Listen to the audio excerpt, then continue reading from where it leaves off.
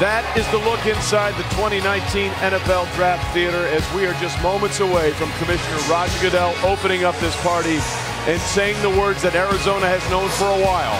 The Cardinals are on the clock. Hello, massive humanity.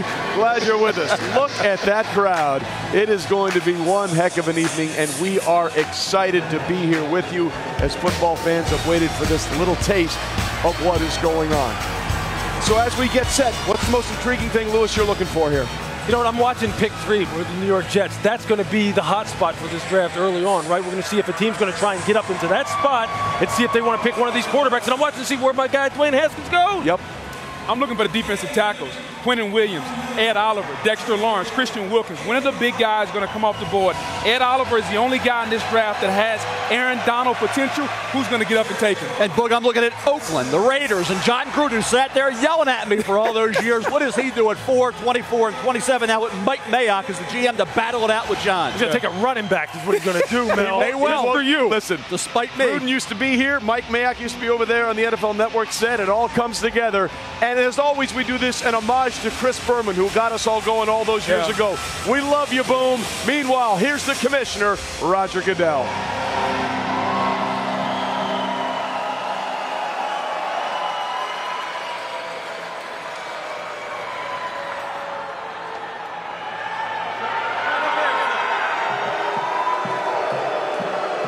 Good evening, Nashville. Welcome to Music City, home of the 2019 NFL Draft. Tonight, we officially welcome the next generation of players in celebration of the NFL's 100th season. Before we get started, we have a special announcement that will help launch new memories for one NFL fan. I'm joined by 3 remarkable men who will assist with this moment. Hey, Marcus, you want to say something to your hometown crowd? How's it, Nashville? Welcome to the NFL Draft. Enjoy yourself. Let's go.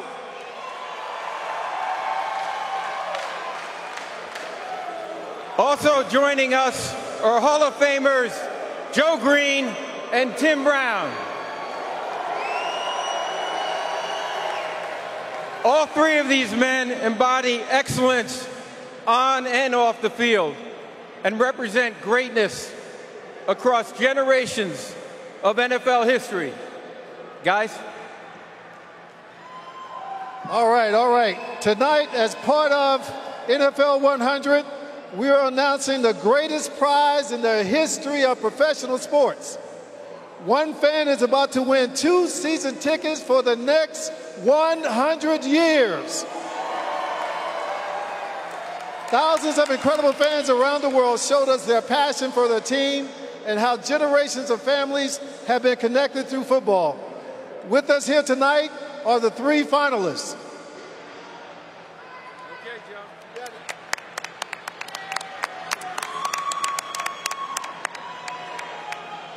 I'm here.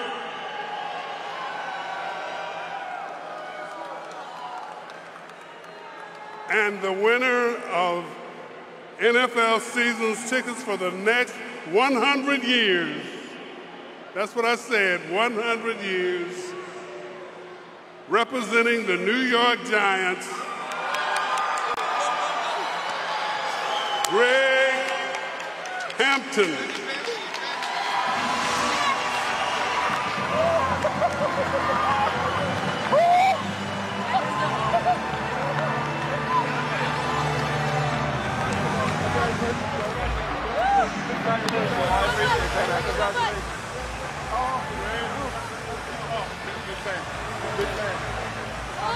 Oh my God.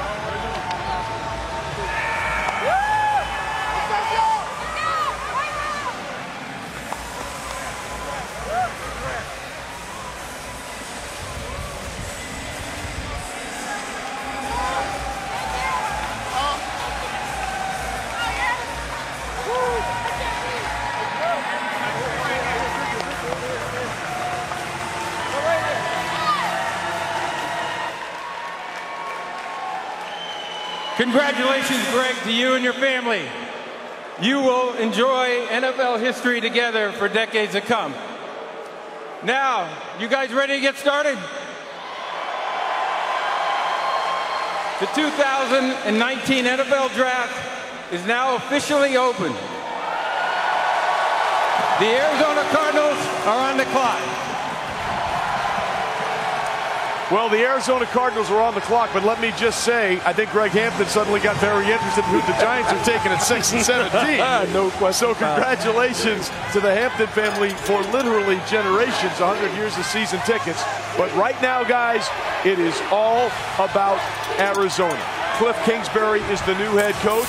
There he is inside their draft room along with the owner, the Bidwells. Cliff Kingsbury has basically tried to recruit Kyler Murray for 7 years. When he was coming out of Allen High School to go to Texas Tech, instead he went to A&M, and then he went on to Oklahoma. So here are the quarterbacks that Cliff Kingsbury, who was a quarterback himself at Texas Tech, take a look at some of the coaches that he's been linked to over his years in the coaching ranks. When he was at Houston, Case Keenum, who of course is now just moved on from the Denver Broncos. Johnny Manziel at Texas A&M. Baker Mayfield at Texas Tech, but Mayfield transferred away. Future Hall of Famer, Patrick Mahomes. The Ferrari. The Ferrari is there as well. And now, of course, he may be hitching his wagon to Kyler Murray. And, of course, this is all really weird because back in October when Cliff was still the head coach at Texas Tech and they were getting set to play Kyler Murray when he was playing for Oklahoma, he had this to say, having no idea how prophetic this might be when he said it. I've watched him, like I said, since he was a sophomore. I've never seen him have a poor outing, not one, which at quarterbacks it's impossible to do, but he's done it. And I don't know, I'd take him with the first pick of the draft if I could. I know he's signed up to play baseball, but he is a dominant football player, and I would take him with the first pick. So that 7-year itch may be coming true. So who is Kyler Murray? Well, first of all, he came out of Allen High School outside of Dallas in Texas. Their stadium is $60 million, just throwing that out there. They won 3 straight titles, or 3 state titles. Murray first went to Texas A&M like his father did before him, but as you can see, the numbers were not great. He transferred to Oklahoma and sat and watched Baker Mayfield take them to the college football playoffs and win a Heisman Trophy. He was then picked 9th overall by the Oakland A's in the Major League Baseball draft, and then lo and behold went out and played, won the starting job, and as you can see, balled out and won Oklahoma its 2nd straight Heisman Trophy. And there is Kyler Murray, resplendent in his homage to Leonardo DiCaprio in The Great Gatsby. So do we think this is the right choice, knowing the marriage between Cliff Kingsbury and Kyler Murray? It doesn't really matter if it's the right choice. It's all about the marriage, though, that you're talking about. Look, if you're looking at this organically, right, you would look at the Arizona Cardinals, you would say this, look, their offensive line was one of the worst in the NFL last year in 2018 as far as pass protection win rates. Their defensive line gave up more explosive plays, plus 10, plus 20-yard runs, if any team in the NFL, or close to any team in the NFL. So what should you do? You should draft Quinnen Williams. If there was an offensive lineman you draft him. But it doesn't matter. See, this is about why did you hire Cliff Kingsbury, right? And what does Cliff Kingsbury need in order for you to look smart, make an investment in him? That leads you to Kyler Murray. Otherwise, as you've said, we may not even be talking about this. I'll tell you what, it was a curveball hire of Cliff Kingsbury. Right. And because of that, Kyler Murray doesn't have to worry about hitting a Major League Baseball curveball. He can go right into the National Football League. And I think the Kingsbury hire with Kyler Murray, and you think about college coaches, not respecting pass protection enough coming from college to the NFL. You think about Josh Rosen, immobile pocket passer. Can he hold up from a durability standpoint? Murray, tremendously mobile. I think he sees the field so well, both from a defensive standpoint and knowing where those guys are around him. He can obviously slide as a baseball player. Right. He can play smart. I think it was the only common sense move the Arizona Cardinals could make. Once you hire Kingsbury and there's Kyler Murray, you can't worry, well, we already had Rosen. That was before Kingsbury was hired. So you can't tie yourself to Rosen. You draft Murray, you trade Josh Rosen, you get what you can, and you move on with Kyler Murray at quarterback. Bill Parcells said it best. if you want me to cook the meal, at least let me shop for some of the groceries. This is Cliff Kingsbury going out and handpicking the guy that he wants. And if you're going to run this offense, you need a guy that's twitchy in the pocket that can move around. I don't know if it'll work. We don't know if Cliff Kingsbury is going to work. But one thing about it, they hired Cliff Kingsbury. So to answer your question, is this the right pick for Cliff? Absolutely. Yeah, listen, we don't know if Kingsbury's going to work. Exactly. I mean, he had a losing record at Texas Tech. But the issue with Kyler is not production. It's not his arm. It's his height. Listen, we have not seen a lot of quarterbacks his height taken. Now, look, Jamarcus Russell might be the biggest bust in the history of the NFL draft, so let's not go by that. But you see these recent quarterbacks selected and their heights, 6'4", 6'3", Jared Goff. Baker snuck in there at just over 6. And Kyler Murray couldn't get on the roller coaster. A little bit, though. But he does compare favorably in his measurables, including his height, to a guy that's done pretty well in the NFL. His name is Russell Wilson. You look at those numbers. Kyler's just a little shorter. He weighed a little more at the combine, and we'll see what happens. They both have a baseball background. Is that a fair comparison, Mel? Yeah, one long ago, Russell Wilson was the 75th pick in the 3rd round, and now Kyler Murray may be the #1 pick overall just a few years later. I said months ago, Kyler Murray's the #1 pick. First call should be to Russell Wilson, then to Patrick Mahomes. Thank them, because of those two, particularly Russell Wilson, he's in a position to make history tonight and be the first pick in the draft. And we said he would have made history being just a 1st or 2nd round pick, let alone the #1 pick overall. You know, if you look at this, there's 32 starting quarterbacks in the National Football League. There's only one under 6 feet tall, and that's Russell Wilson. I don't think that's coincidence. It's hard to play the position when you're under 6 feet tall. So is it going to be hard for him? He's going to have to learn to play from under center. He hasn't done that a lot at Oklahoma. It's going to be hard to do this job. That's why it has to be the right system. If Arizona and Cliff Kingsbury were not picking at #1, we wouldn't even be talking about Kyler Murray. So the fit in the system make this pick right. You know, in regards to his height, though, look, the league is such that it needs to be kicked in the rear end sometimes in order to change some of its thinking. Because there's evidence out there that says that a guy who's 5'10" can play in the NFL if you focus on some of the things that some of the other quarterbacks who are sub 6 feet or just over 6 feet focus on. And that's #1, pocket mobility and finding throwing lanes. You can see it right here. Look, Kyler is trying to hit this shallow cross, but he has, look, his throwing window that he's looking through is not what he needs it to be. So what does he do? He slides to his left, goes to his right, puts it right on the money, catch and run situation. This is what Russell does in Seattle. He's going to find throwing windows. He's not always going to find them. It's not always going to be perfect, but he finds them enough to where now he's the richest player in the National Football League. So here, what does he do? Just slides a little bit, finds a throwing window, puts it on his guy. Here, how about maximizing your height? Getting up on your toes, having a nice high release point, and getting the ball up and down to your wide receiver. Look, Drew Brees is a bad dude now. We'd all agree on that. I think we'd all want to trade for Drew Brees if we needed a quarterback. He does it. He gets up on his toes and looks out of the bottom of his face mask. How about changing your arm angle just so you can get the ball out quick and make some of those unique plays that only a few you can make? Hey, the future Hall of Famer, right? The Ferrari. He can bend it around corners like a magician. I'm not saying Kyler Murray is Pat Mahomes, so let's calm down for a second. But he can do it. So let's point to the positives here of why I think this kid can succeed regardless of scheme. I got you. Here's the one thing that's interesting. For all those things he does in his quickness, 91% of his throws were from the pocket last year at Oklahoma. Let's go to Morton Adam for more on this. What are you guys hearing? Thanks, Trey. Listen, Steve Keim, the general manager of the Cardinals, that team was calling Quinnen Williams of Alabama, defensive tackle, and Nick Bosa, the Ohio State defensive end, calling their reps to say you're still in the discussion for #1. But the expectation around the league and in the top 10 is that they will absolutely take Kyler Murray. And oh, by the way, former Oklahoma coach Bob Stoops has joined current Oklahoma coach Lincoln Riley here. I don't think they came here to see Kyler Murray drop. And once they take Kyler Murray, the question becomes, what happens to Josh Rosen? The 3 teams the Cardinals have spoken to this offseason are the Giants, the Dolphins, and the Chargers. But Rosen has not been a priority for any of them. He's a backup plan depending on what happens in the first night of the draft. So tonight's for Kyler Murray, and tomorrow night maybe for Josh Rosen, Trey. All right, Mort Adam, thanks very much. We just had a quick peek in the Cardinals draft room there. Cliff seemed to have a wry smile on his face. He sure did. I'm not saying. I'm just saying he seemed to have a wry smile on his face. Listen, one thing we do know about what Kyler did in college, all of his draft-eligible linemen are going to get drafted. There you go. He had an unbelievable offensive line in Oklahoma. Yes. He's not going to have that in Arizona. Is that a concern at all? Well, sure, it's a concern. Look, they've tried to address it a little bit as far as adding some veteran players like J.R. Sweezy, Marcus Gilbert to play left guard and right tackle respectively. They know it's a problem. They know they couldn't run the ball last year either. That's another thing. You don't want to bring a young quarterback into a situation where you can't run the ball for a good average per carry and you can't protect him. So I guess his mobility may help him a little bit until proven otherwise. I'm just saying from a height perspective, look, I'm just not caught up on all that. I understand the league is about precedent, right, Mel? The league is about drafting profiles that have had success in the past, because you know what? If you draft a guy who doesn't fit the ideal profile and you're wrong, we are going to come down on you. Your owner is going to come down on you, and GMs don't like that. That's how you get fired. All right. We'll see what's going on there. It appears that the pick might be in.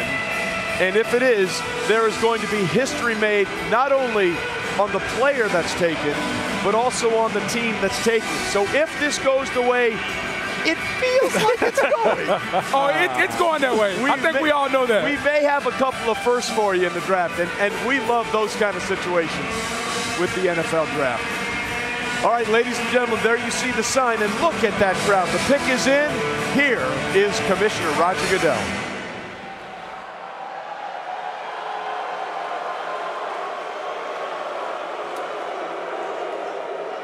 With the first pick in the 2019 NFL Draft, the Arizona Cardinals select Kyler Murray, quarterback, Oklahoma.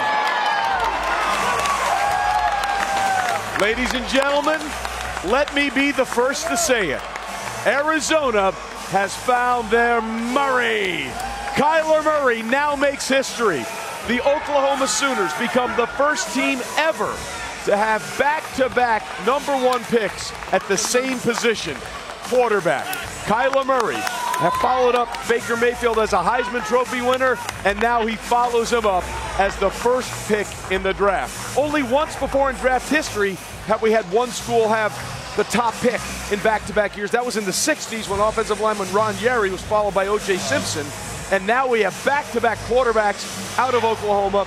And in making this pick, Arizona now becomes only the second team in the common draft era to take a back-to-back quarterback with their #1 pick. The last time they did it, the Baltimore Colts, Mel. There you go. 82 Art Schlichter, 83 John Elway, and of course Elway never played a single snap for the Baltimore Colts. Mel, what made him the #1 pick? Had John Elway played, he may have never moved out of Baltimore, but I think you look at a situation like Kyler Murray. Now we said, okay, his first call should be to Russell Wilson. Now he's in the same division with Russell Wilson and Jared Goff, and now a healthy Jimmy Garoppolo. Boys, that could be fun watching those teams compete. You say he didn't deal with adversity? He did. Against Alabama, they were down big. He brought them back. Not even having Hollywood Brown available as outstanding wide receiver. You watch him here. This is a highlight reel, a spectacular play. The ability to improvise, the accuracy down the field, the accuracy short, intermediate, the way he will stand in that pocket at 5'10" and an 8 and still make that accurate throw. I said a couple months ago, if he was 6 feet tall, there wouldn't even have been any debate about who would be the #1 pick in this draft. The fact that once he was 5'10" and change, he got close enough to Russell Wilson to say, from Arizona, let's just get him. And then the Kingsbury factor was the reason why it was a guarantee. Kyler Murray now all of a sudden will have to prove that as the #1 pick with all that pressure and all those expectations, he can do what Russell Wilson has done in the NFL, which to me, and I said it when Russell was drafted, guys, he was the test case for quarterbacks under 6 feet. He opened the door for Kyler Murray. You know, and I feel really, really good for Cliff Kingsbury, because when you bring the air raid offense to the National Football League, you want to have your guy. Now he has his guy. Now he's got to go out and prove that this offense can succeed in the National Football League. So it's all come together for Cliff Kingsbury in Arizona. You got your guy. You're the head coach. Now it's on you, Cliff. Can you succeed in the NFL? Yeah, I don't know if I necessarily feel good for him, but I am. I'll tell you what, and I don't mean that negative at all. Right. But I'll tell you this. Look, the #1 thing that you would worry about from a Cliff Kingsbury coached offense is this.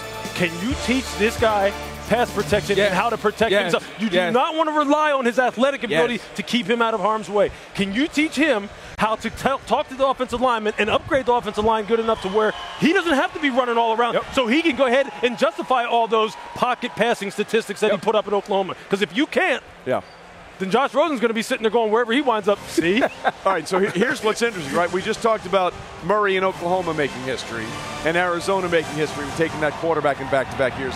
Lincoln Riley, head coach at Oklahoma, just made history. We've never had a coach do this. So, Lincoln Riley, good luck, and get ready, Jalen Hurts. I guess we're going for a three-peat next year. Okay, for more, let's go down to Suzy Kolber for this DXL interview with the #1 pick in the draft. Kyler, when did you first believe that you could be the #1 overall pick in the NFL draft? It's been a dream of mine since I was a kid. All the hard work, everyone who's been in my corner who's pushed me to get here. I can't thank them enough. I thank God, and this is surreal. Cliff Kingsbury first started recruiting you when you were just a sophomore in high school, and you guys always stayed in touch. What kind of a combination do you believe you can be in the NFL? I feel we can be very dangerous. He's one of the best in the world at calling plays and the offensive mind. So for me, I can't wait to get up there and get with him. It's been a long time coming, and I hope he feels the same. So. Well, for something we all thought was coming, man, you were on the phone for a long time. What were those calls like? Honestly, I kind of blacked out a little bit. I can't even tell you what they were saying half the time, but it's something I'll never forget for sure. Congratulations. Thank you very much. Man, a long time coming, but Cliff Kingsbury got his man. Suzy, Kyler, thanks very much. By the way, Kyler's going to face his former college roommate, Baker Mayfield, Week 15, we believe, when the Cardinals take on the Browns. And here is the not-so-spectacular history of Cardinals quarterback selected in the first round. Steve Pisarkowitz, 1977. Kelly Stauffer, who, by the way, sat out a year, Mel, if I'm not mistaken, and did not want to play there. Matt Leinart, 10th overall. Josh Rosen, now we believe will be moved on. And Kyler Murray, #1 overall. So we move on from #1 to #2. The San Francisco 49ers are on the clock, and we had a historical pick for many reasons with #1. We may have another historical pick with #2. That is the man we believe is going, potentially, Nick Bosa. His father, John Bosa, 16th overall in 1987. His uncle, Eric Kuberow, 16th overall, the same slot, to the same team, the Miami Dolphins in 1988. And, of course, his brother, Joey, 3rd overall a few years ago. So, ladies and gentlemen, the pick is in. Is it Bosa time by the Bay? Let's find out.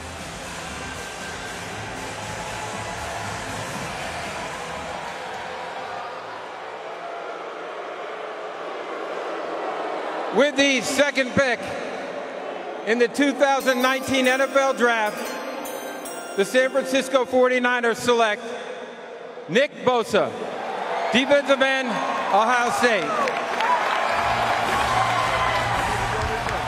Well, there it is, and there you see his older brother behind him there. You have to wonder if in some way, shape, or form the 49ers didn't want to resist making this pick, because it's the 4th time in 5 years they've basically taken a defensive end with their 1st overall.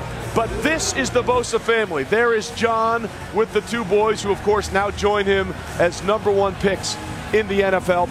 This is the boys playing a game in the backyard that they made up. It's called Kill the Man with the Ball. How did they ever become defensive players? We never knew. And there, of course, you see, that's the father in the middle.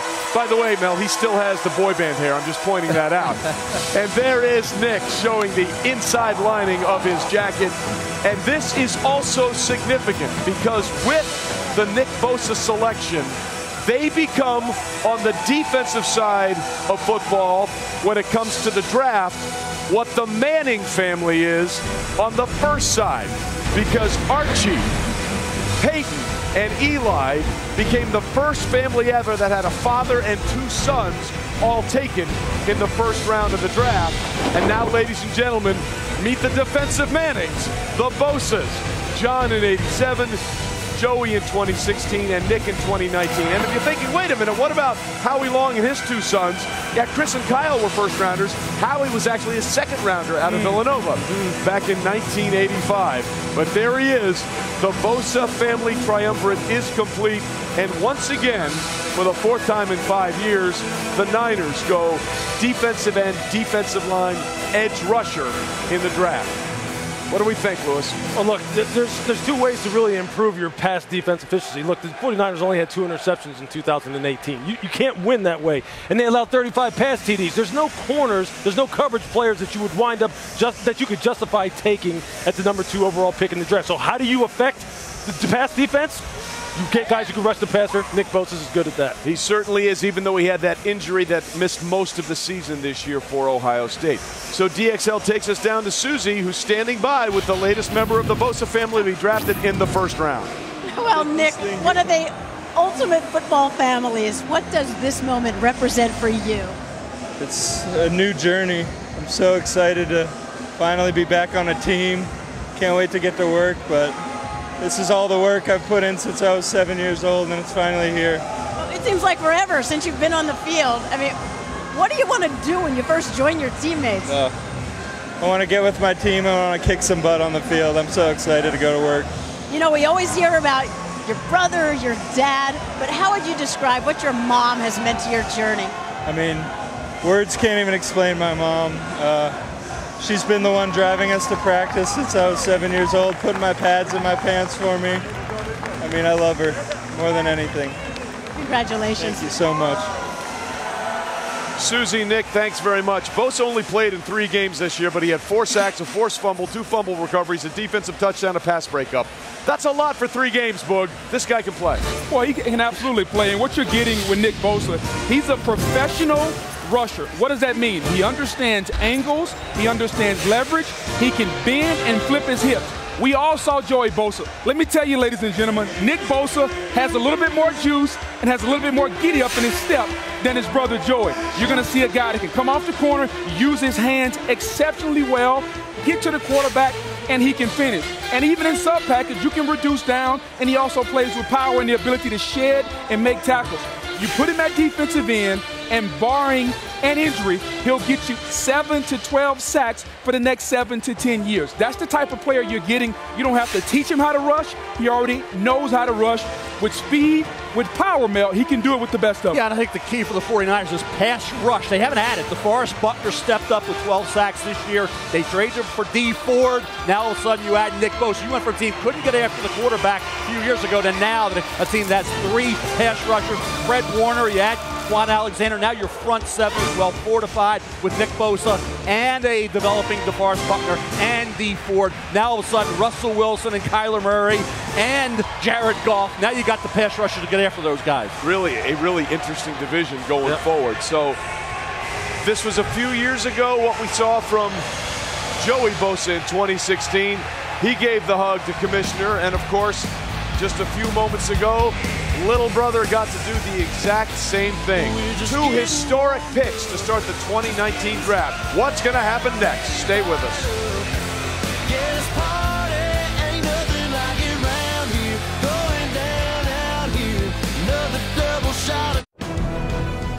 Welcome back to the 2019 NFL Draft, presented by Courtyard. Glad you're with us as we are on to the 3rd pick of the 2019 draft in the first round. There's a little rain, but those crowds don't care. They just think of that as a quick shower because they're here for the duration. The Jets are on the clock, and the Jets guys made tons of moves to prepare themselves to have flexibility here. They got their franchise quarterback Sam Darnold last year. They picked up Le'Veon Bell in free agency as well as linebacker C.J. Mosley. So what are the Jets going to do at 3? Let's check in with Roger Goodell.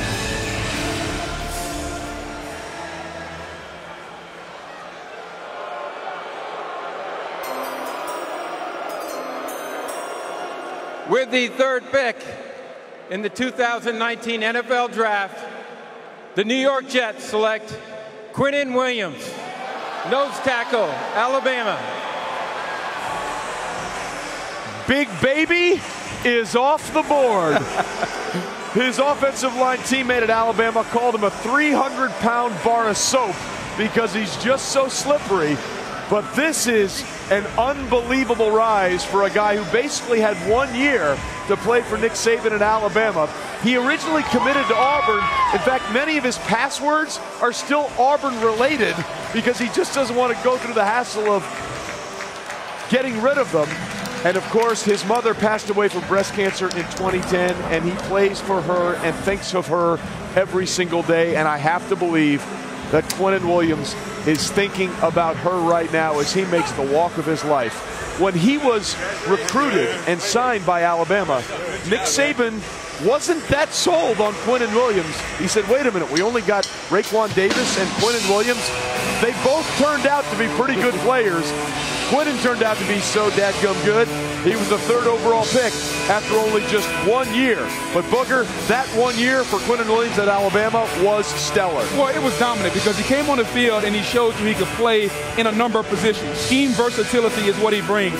He can play in a 4-3 and play over the guard, or you can put him in nose tackle, or you can put him at the 4-eye in a 3-4 defense. But what you're getting is a long, lean, versatile player. Look at him right here, over the guard, disengaged, pure power. Think of Ndamukong Suh when we think of Quinnen Williams. Big, powerful player that has quickness and strength, and he can play with both of them. I love the pick. I just wonder, though, if you're the Jets, you have Leonard Williams inside, you need a little edge pressure, but you add what I think is the best player in the draft, Quinnen Williams. Yeah, I'm sure Josh Allen, Kentucky was tempting. They obviously had a strong interest. They'd love to add Anthony Barr. Yeah. But now you go with the best player on your board, and that was Quinnen Williams. You can make an argument he was the best player and the cleanest player in this draft. You don't have any injury concern. Yes, 1 year domination, but that's all you could do. Yeah. He was a 3rd-year sophomore. This is a kid that when the production and the measurables all come together, and I say measurables, he ran 4.83 at 303 pounds at the combine. He was incredibly productive.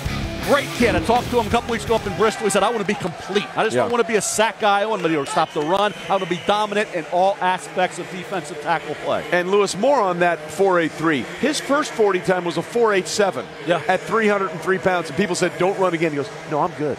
I want to run again. You've got to love the fire of a kid like that, because we were blown away with a 4.87, and then he tops it with a 4.83. Yeah, this is a pick that seems to have defensive coordinator Greg Williams' fingerprints all over it, because he's someone who really does believe in interior pressure. Although it's interesting because, you know, you pointed out the fact that, look, their edge rushers, their outside linebackers aren't people who have won consistently. Right. And it's kind of interesting that they went this route.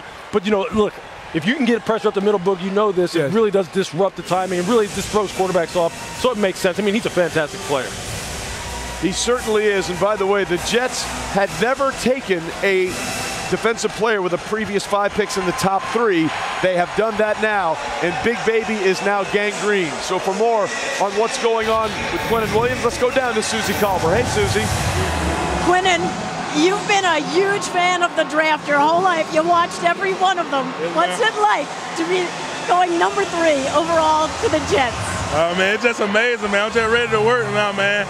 I train with Leonard Williams, man. I know Leonard Williams a lot, man. So to get in there, man, with him and somebody I already have a connection with and learn from him and things like that, man, we're going to get the work done. So you have shared that everything you do in life, you think of what would your mom think about it. And we know she passed when you were 12. Yeah, what do you want to say to her tonight?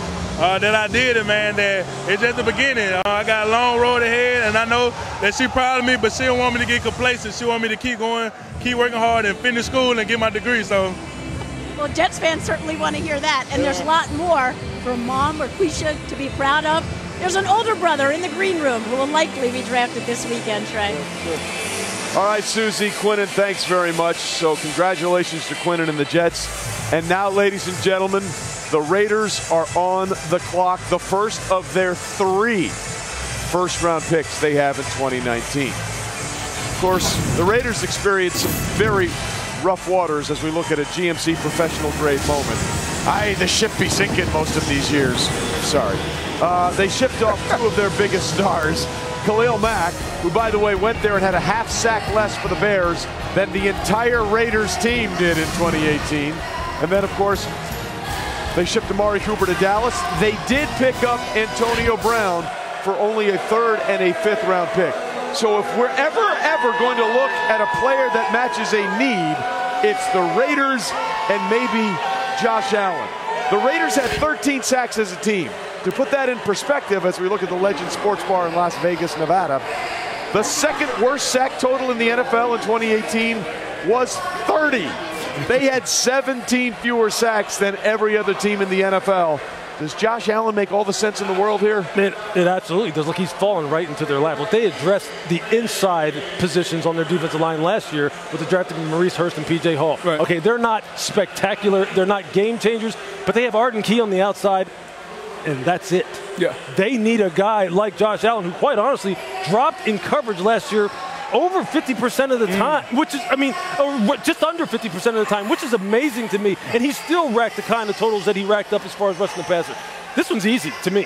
You just turn this one in. You know, my only concern about Josh Allen, I think he's a 3-4 outside linebacker, which is why I think the Jets were tempted to take him, which is why he dropped in coverage at Kentucky.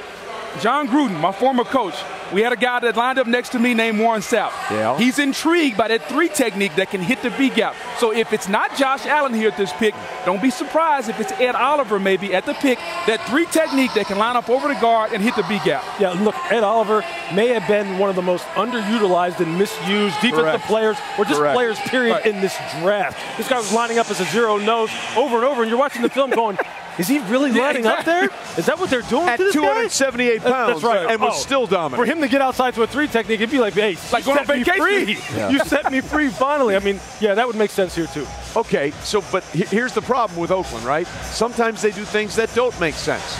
So do we think they'll be conventional, or do we think they'll be the Raiders? That's a great question here. Look, you win by rushing the passer, and you win by producing explosive plays on offense. And the only way you can slow down those explosive plays is by rushing the passer. You take a big guy here. It's pretty simple.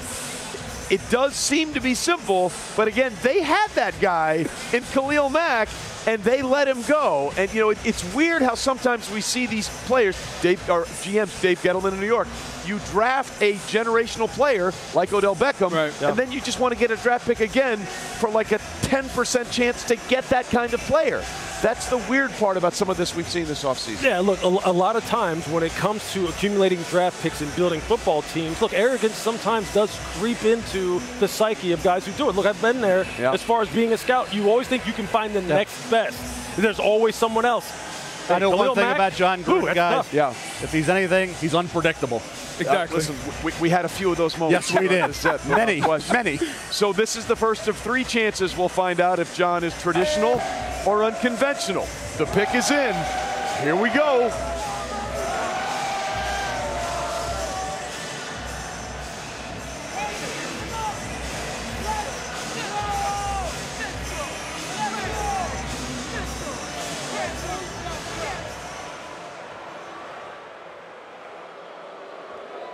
With the 4th pick in the 2019 NFL Draft, the Oakland Raiders select Clelin Ferrell, defensive end, Clemson. Okay, this is interesting on a couple of levels. By the way, Clelin Ferrell is a very good player. Yes. He's one of 5 Clemson defensive linemen that are going to be drafted. 3 of them, in all likelihood, are going into the 1st round. But that Raider fan is like, wait a minute, I thought we were going to get Josh Allen. So Clelin Ferrell is a guy from Richmond, Virginia, who knows about dedication to task. His father, Cleavester, served in Vietnam. His mother served in Desert Storm. They come from a military background. He graduated in 3.5 years in December. His father, as we said, passed away in 2012. Look, he has 1st-round talent, but we just all thought the first edge rusher might be Josh Allen instead of Clelin Ferrell. Well, I think I understand the pick. When you look at a pure 4-3 defensive end in Paul Gunther's defense, he fits that mold as a guy that can stop the run and put his hand down.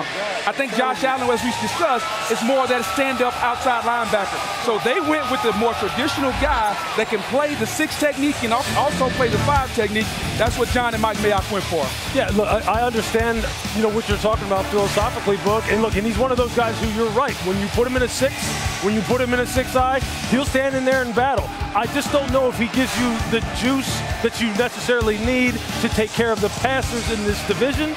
And I'll tell you that I just don't know if you needed to pay this price for this guy. Okay, we're going to make the value argument, which is one of the things we wanted to see what Oakland would do in terms of value. Would they pay the right prices? But if he turns out to be an all-pro, nobody will care. But he has to turn out to be one of those guys who can affect the passers in this division. Yeah, I ask people when I talk to my guys in the NFL, where do you think players will go? With Ferrell, it was anywhere between 15, 25, 15, even to 32. So this was, in the old days, what we call this? A reach. Right. Absolutely. Well, listen, Ferrell now becomes the highest drafted player in the history of the common draft out of Clemson. Sammy Watkins in 2014 and Gaines Adams in 2007 both went higher. That distinction belongs to Clelin Ferrell. And the saddest person right now is Christian Wilkins, the other Clemson defensive lineman who said, please don't let Clelin get drafted ahead of me. Sorry, big fella, that's the way the board went down. We are just getting started. The draft is an experience you got to see to believe.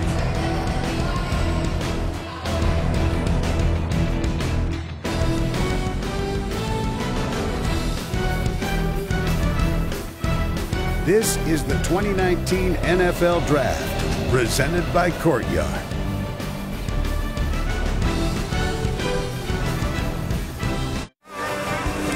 Welcome back to Nashville and our continuing coverage of the 2019 Draft. We are 4 picks in. The Tampa Bay Bucks are now on the clock with the 5th overall selection. And let us bring in our good friend Todd McShay from Selection Square. Todd, the board seems pretty wide open for the Bucks at this point. What do you think? I'm still recovering from that pick. I thought Mike Mayock, the GM for the Raiders, was supposed to be the rudder for John Gruden. But they reached for Clelin Ferrell there, and it provides potentially some opportunity here for Tampa Bay. Now, all along we've thought it's going to be one of the Devins, either Devin White from LSU, the linebacker, off-the-ball linebacker, or Devin Bush from Michigan. Both speedsters, today's type of NFL linebacker. But now Josh Allen is available. And you got to remember, they transitioned from the 4-3 to the 3-4 with Todd Bowles coming in. They could use that edge rusher, but do you pass up on the leader and the playmaker at linebacker? This is a tough decision. I'm not sure that they expected to have all 3 of these players available when they came on the clock at number 5, Trey. Absolutely, Todd. They have to love the way this has fallen in terms of what will be available to them. So as the rain continues to fall, the spirits are still high in Nashville. So we had John Gruden just picked. Since John Gruden left Tampa, it ain't been great. 10 seasons, 5 coaches. I'm not good at math, but that's 2 a coach. Some of that John Gruden calls before he left, too. Yeah, exactly. That's also true. Playoff appearances, 0. So the Bucks fans here inside have to be happy about the options available to them. The question now becomes, which option did they choose? Let's find out right now from Commissioner Goodell.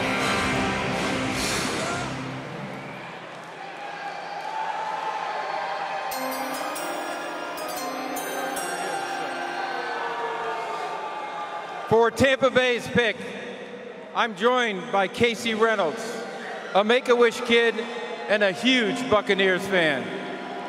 Casey's been fighting cancer, and tonight his wish is to be granted to announce the opportunity to be granted to announce the Buccaneers' first-round pick. We hope this wish gives Casey the physical and emotional strength to face any challenges that come his way. Okay, Casey, now's the time.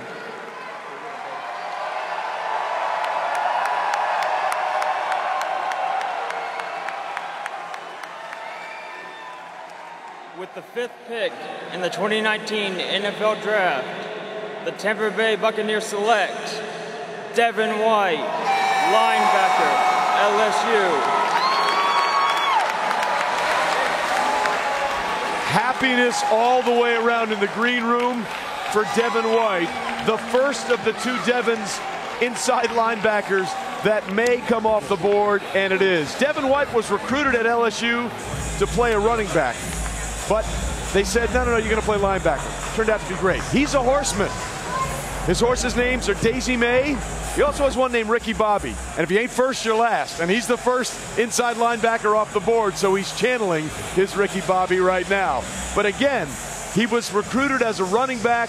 They said, we're going to make you a linebacker, and that turned out to be a really good idea because he became the first LSU linebacker to win the Butkus Award as the best in the business. He led the SEC with 123 tackles, Boog. This guy made plays all season long. He's the best inside linebacker in the draft. Tampa Bay needs a linebacker with Quan Alexander going to San Francisco. And Trey, simply put, he can play sideline to sideline at 240 pounds with 4.4 speed. He's instinctual. He can be a leader. He's going to come into Todd Bowles' defense, that 3-4 scheme, and he'll be able to line up behind the defensive tackle, Vita Vea, who's going to protect him, and he won't get touched, and he'll be a linebacker like they've never had in Tampa, a guy that can run and hit at 240 pounds.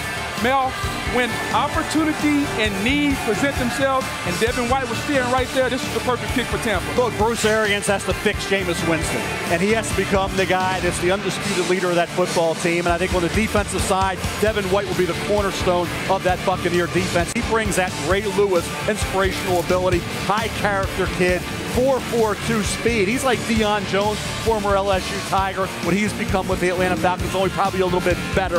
This is a guy, a foundation piece, a guy that could be a guy who transforms that defense. And if Jameis develops, then it all comes together. If Jameis doesn't, then we're going to have struggles and Tampa continue. Yeah, I don't think there's any question that defensive coordinator Todd Bowles really does value his leadership ability. Yeah. Okay, because there's no question that their pass rush win rate for their rushers up front, other than JPP, they really didn't have it. So you could make a case for even Ed Oliver going down there, who's someone I know that they like, or Josh Allen going down there. But he needed that guy in the command and control center to kind of set the tone, just like they do on offense.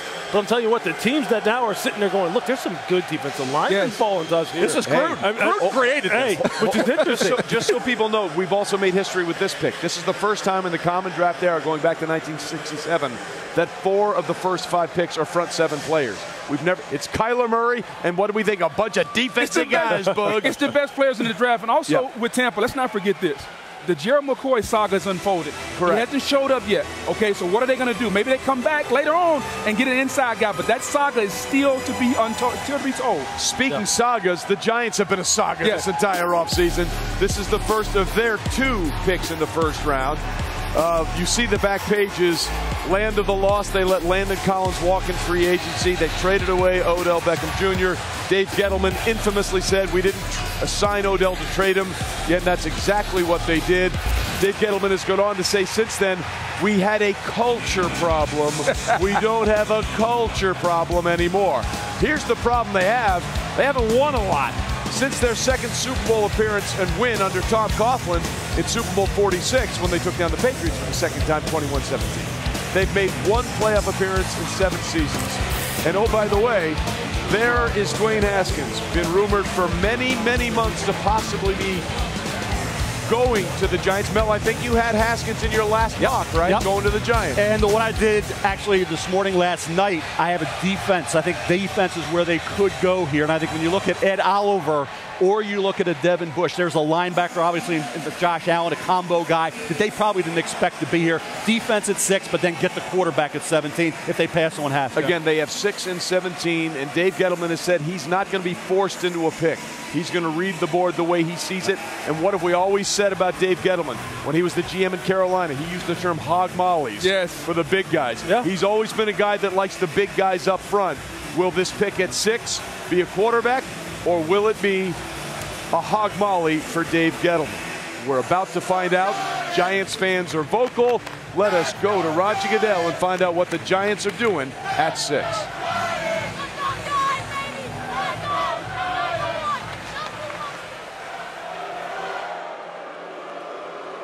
With the 6th pick in the 2019 NFL Draft, the New York Giants select Daniel Jones, quarterback, Duke.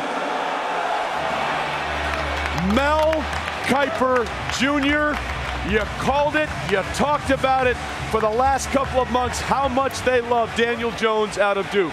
And oh, by the way, just so you know, ESPN rated Daniel Jones as a 0-star recruit coming out of high school.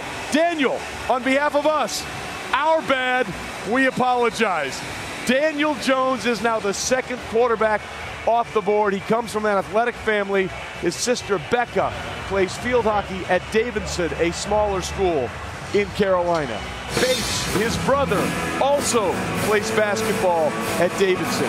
His sister Ruthie also went to Duke, where she plays soccer. And now Daniel Jones with the connection through David Cutcliffe and his connection to the Manning family. This is Daniel Jones at the Manning Passing Academy. Remember, Peyton Manning, David Cutcliffe was his offensive coordinator at Tennessee. Eli Manning.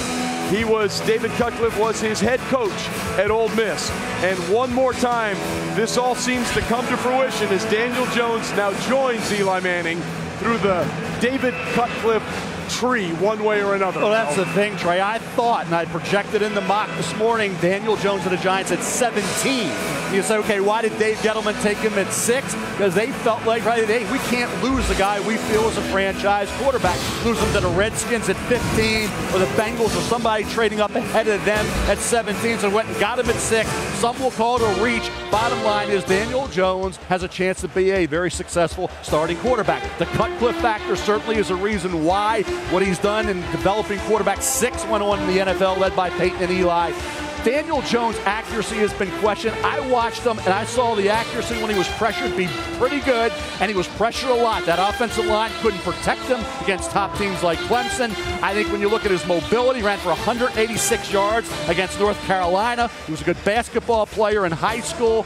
I think you look at Daniel Jones in this system, in this offense for Dave Gettleman, they didn't want to wait, and you can say all you want. They felt like we identified our guy in Daniel Jones. Chris Mara left the owners' meeting to go to the pro day of Daniel Jones. That showed they had a strong interest. Obviously, Eli, Peyton, Cutcliffe, and Daniel Jones all came together. But, again, you pass on Dwayne Haskins, you pass on Drew Lock. They felt like Dave Gettleman did, I got my quarterback, and that's what he's going to be judged on, like John Dorsey with Baker Mayfield. Yep. Dave Gettleman, 5, 7, 10 years from now, he's going to be judged on this pick. And amazingly, this is not the first time the Giants have used a first-round pick on a Duke quarterback. In 1992, first round of the supplemental draft, they took Dave Brown out of Duke. But this year, it's all about Daniel Jones. Let's go down to Susie Culver, courtesy of DXL. Susie, the draft is unpredictable, and we just found that out. Well, it certainly is. But, Daniel, you told me that in your visit to the Giants, you really clicked with Pat Shurmur. How so? I don't know. I just think he impressed me with his presence, who he was, and I'm looking forward to learning from him, the whole coaching staff, Coach Shula, and I'm just excited for the opportunity to be in New York. I'm thrilled.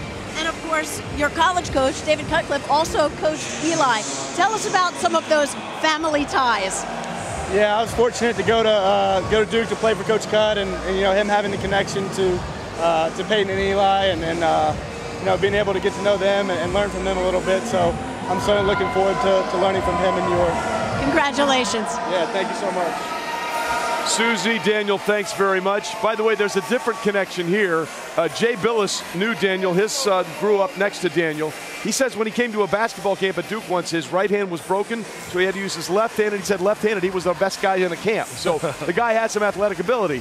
But, Lewis, did they make a mistake by passing on Dwayne Haskins? Well, I guess we'll see. Look, you know how I feel about Dwayne Haskins. Well, look, you know how I feel about Dwayne Haskins. That would have been my guy, okay? That's the guy who I've been backing all along, and the guy who I will continue to back. Well, look, Daniel Jones has some very redeeming qualities, okay? He is a good athlete. He is someone who can move around in the pocket. He is someone who can throw the ball short and intermediate in particular. He struggled, I thought, with his deep ball accuracy, whether leaving it short or overthrowing it, with some clean pocket situations that were disappointing. He also had, he was quite honestly, he was bit by his wide receivers not catching a lot of catchable passes as well. So there were some things that could have made his numbers look even better.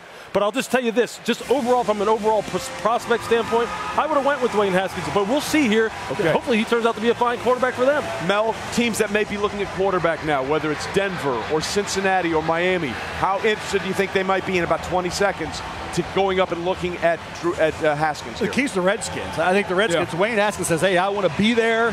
They need him. They're at 15. Do they move up, or they just hope he falls right in their lap? Yeah, Alex Smith still not recovered from that horrible broken leg. So we'll see what happens with them. We know from our own Diana Rossini, they are really in on Dwayne Haskins. We're about to find that out.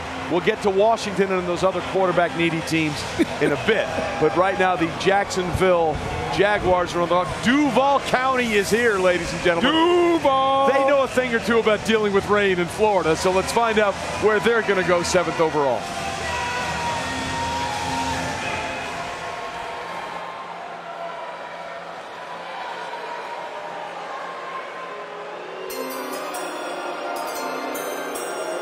With the 7th pick in the 2019 NFL Draft, the Jacksonville Jaguars select Josh Allen, defensive end, Kentucky. Well, we had a mea culpa for Josh Allen for Daniel Jones when he was drafted.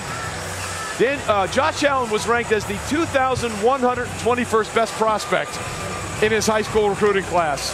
Let's just say he did a little better than that. He's now the 7th overall pick. Now, this is interesting.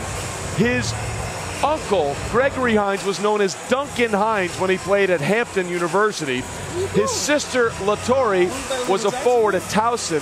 His other sister, Kyra, played at Cheney. She was a forward. And Maisha plays for the Washington Mystics from 2018 to now. And Josh went to a basketball school in Kentucky and set some records, including 17 sacks this season, Mel. It's just a domino effect in the Raiders' move, taking Clelin Ferrell at 4, pushing Josh Allen down. You would have thought tight end T.J. Hawkins in Iowa, maybe Jawan Taylor, offensive tackle Florida. That would have been assuming Josh Allen was gone. But with Josh Allen there, Tom Coughlin stayed true to their board, just looked the best player, didn't force the need.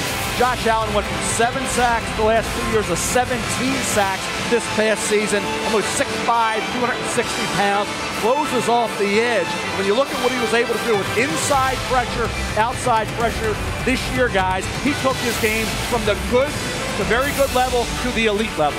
He definitely can be elite, and I look forward to him getting better coaching. Right now, he's winning off pure athletic ability, and then when he gets better coaching, the ability not to take that extra step at the top of his pass rush, Jacksonville looking to put pressure on the quarterback. Look, when you combine Josh Allen with Yannick Ngakoue, Calais Campbell, look, Calais is 32 years old. They're looking down the road. Look, Taven Bryan has to come on. For Tom Coughlin, he's sitting there going, really? Josh Allen sitting right here? When I know that we are a defensive-centric, run-centric, flash-and-pass type of team, and we need to produce turnovers again, perfect for us. By the way, in the common draft era, Kentucky has watched just 7 players come off the board in the first round. 4 of those were top 10 picks. The 5th is now Josh Allen, ready to roll. And boy, he's got to love the guys he's going to line up with on that defensive line in Jacksonville. All smiles for Josh Allen and his child with Roger Goodell. He's number 1 in Jacksonville.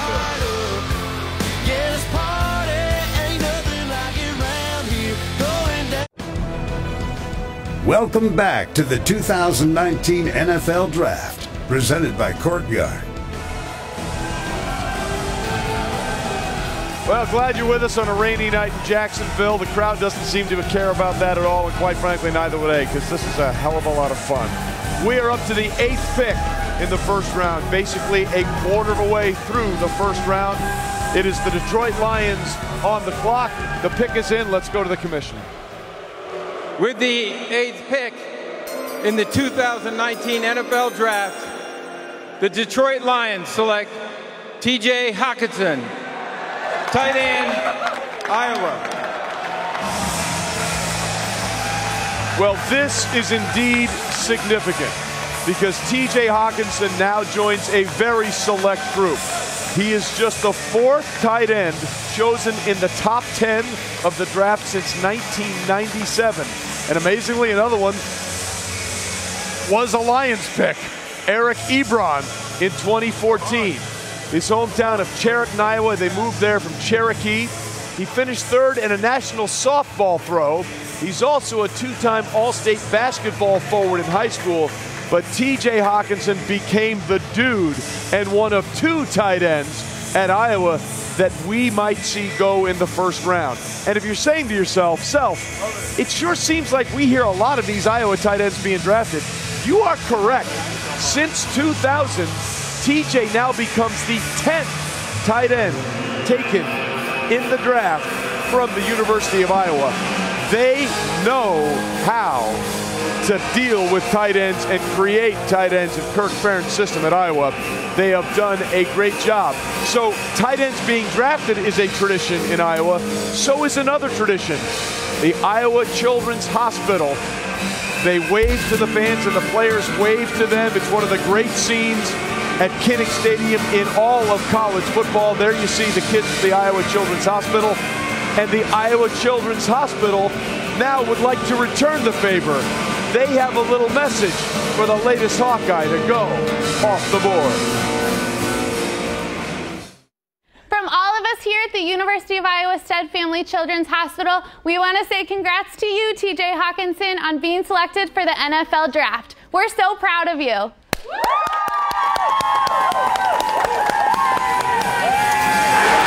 So they're celebrating at the hospital, and you better believe they're having a good time at Iowa City at Donnelly's Pub. Mel, this is a guy that is a basketball player who became a great football player. He has a basketball background, nearly 6'5", 250. You talk about an athlete. Think about the Kirk Ferentz, Bill Belichick connection. You see him here on the hardwood getting it done. For a tight end, we see it. Jimmy Graham and others translates very well. You see the blocking there, and as well, getting down the field with that release, sealing the edge. He's a throwback to the 60s, 70s, 80s, and 90s. He can block, get down the field, make the catch. But Bob Quinn, the GM, with Gronkowski, thinking about adding Jesse James. They brought him in via free agency. Now you bring in TJ Hawkinson, who is a multi-dimensional threat for Matthew Stafford now. You have Kenny Golladay, you have Marvin Jones, you have Tommy Lee Lewis, you got Kerryon Johnson at running back, you had Danny Amendola in the slot. Now you get a guy who will block and help out Kerryon Johnson and be a guy that Matthew Stafford, in those clutch third down situations, red zone situations, can go to Hawkinson and he will come down with the football. He really took over from Noah Fant. Noah Fant was supposed to be the guy. Nathan Stanley went to Hawkinson, and he really stole the show, the tight end, away from Noah Fant. We'll have more on Noah Fant, and he could go in the first round a little bit later. He mentioned Rob Gronkowski. Do you see those kind of similarities? No, I mean, that's being ambitious. I mean, obviously, Rob's one of the best to ever play it. But look, I will say this, though. Philosophically, how they're trying to build a football team, it makes perfect sense. Look, they have a couple of high-round draft picks on this offensive line. They have tried to address the big guys up front. Kerryon Johnson, before he got hurt, was one of the bright young spots as far as running backs in the NFL. They have that taken care of. They need some more juice still at wide receiver, but they needed production out of the tight end position. Look, they only had 45 receptions out of the tight end position last year, which just isn't good enough. TJ's going to give you the run blocking, seal the edges. He's also one of those guys who is sneaky fast down the field, who can rip off some big plays. You know, when you talk about philosophy, you have Kerryon Johnson. Now you can start to establish some physicality in the running game. Well, what happens? The safeties and the linebackers come up. You can work the middle of the field with play action pass. So this is a pick that goes with the philosophy of how you're building your team. Detroit wants to be physical. Okay, Trey Flowers up there in the philosophy. Now they want to play action and get the ball and give Matthew Stafford somebody to work the middle of the field with. By the way, he's the Mackey Award winner, second Iowa tight end to do that, Dallas Clark being the first. So congratulations to TJ Hawkinson going to the Lions. Meanwhile, one name that we haven't heard yet that we thought we might hear at this point is defensive end Montez Sweat out of Mississippi State. For more on why his name hasn't been called yet potentially, let's go to our insiders, Adam Schefter and Chris Mortensen. Guys? Well, Trey, there are a host of issues that have followed Montez Sweat, who is regarded as one of the top players in this draft, and one of the reasons he has fallen to this point. There obviously are some teams concerned about a heart condition. He's off some boards, but some teams are not overly concerned. There are character concerns as well, dating back to his time at Michigan State, but teams regard him as an elite player, but some say, one GM said he could take a quote-unquote precipitous fall. And he actually had a terrific Senior Bowl competition in the great combine he ran. Not only those problems, I spoke to his former Mississippi State coach, defensive line coach Brian Baker, who said that somebody will make a mistake by passing on this guy, but he does have to get picked by the right team, and what he's told teams is, you can't yell at this guy, but Dre, we're back to you. Mort, Adam, thanks very much. He did run that 4.4 140 at the Combine. The pick is in for the Buffalo Bills. Let's see where they're going.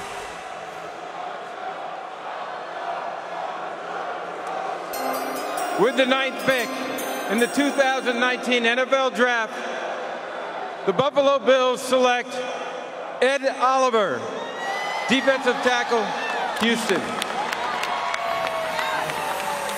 Ed Oliver, a man who is very confident in his abilities and the second horseman to go in the top 10 of this draft. Much like Devin White of LSU, Ed has always been around horses.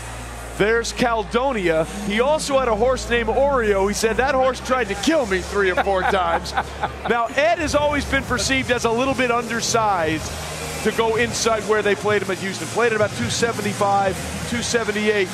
Is he concerned about that? Ed said, once you deal with a 1,000-pound animal, dealing with a 300-pound human ain't no thing at all. This is one of your favorite players in the draft, Lewis, as we see Ed Oliver going to the Buffalo Bills. Yeah, look, Sean McDermott, the head coach of the Buffalo Bills, must be sitting up there going, man, this just fell right to me. One, because I need somebody to replace Kyle Williams, who's one of the best pass rushing defensive tackles in the NFL. And 2, my pass rushers who I have left on this football team are getting older. Jerry Hughes is going to be 31. Lorenzo Alexander is going to be 36. So when you look at Ed Oliver, who is the guy who you start to think he reminds you of a little bit? Man, Aaron Donald out here watching the draft. You know I love you and you're my guy. But let's just draw some comparisons here. Look, I said he was misused at Houston, but look at what he could do as a 3 technique. Here, if they're trying to reach him front side, he beats the block, gets a tackle for a loss. Look, those are the kind of things that the 3 technique. Now, when you watch Aaron Donald here, they're going to try and reach him. He just goes, no, you know what, I'll just come backdoor, and I'll still get you for a tackle for a loss. Book, you know something about backdooring people. Here's the 3 technique. You know what this is all about. Ed Oliver can do this if you put him in those situations. Hand use. Quick hand use, get into the offensive lineman, quick swim him, get into the backfield, create disruption. Look, Aaron Donald is the master. I'm not saying Ed Oliver is at that level, but I'm saying you can get into this level. These are the kind of things that you want. And then we're talking about power. Just bull rushing somebody right back into the quarterback's lap and just affecting the throw. Now, Aaron Donald had one of the best pass rushes you will see ever, where he said, you know what, maybe I can't get to the quarterback. I'll just take you, Weston Richburg, and throw you into the quarterback and take both of you down. So I'm saying this, he has potential. He has a lot of work to do. He was misused at Houston, but they needed this profile, and it's perfect for them. You know what I'll tell you, if you're watching Ed Oliver and the Houston tape, throw it away. I don't even count any of that tape.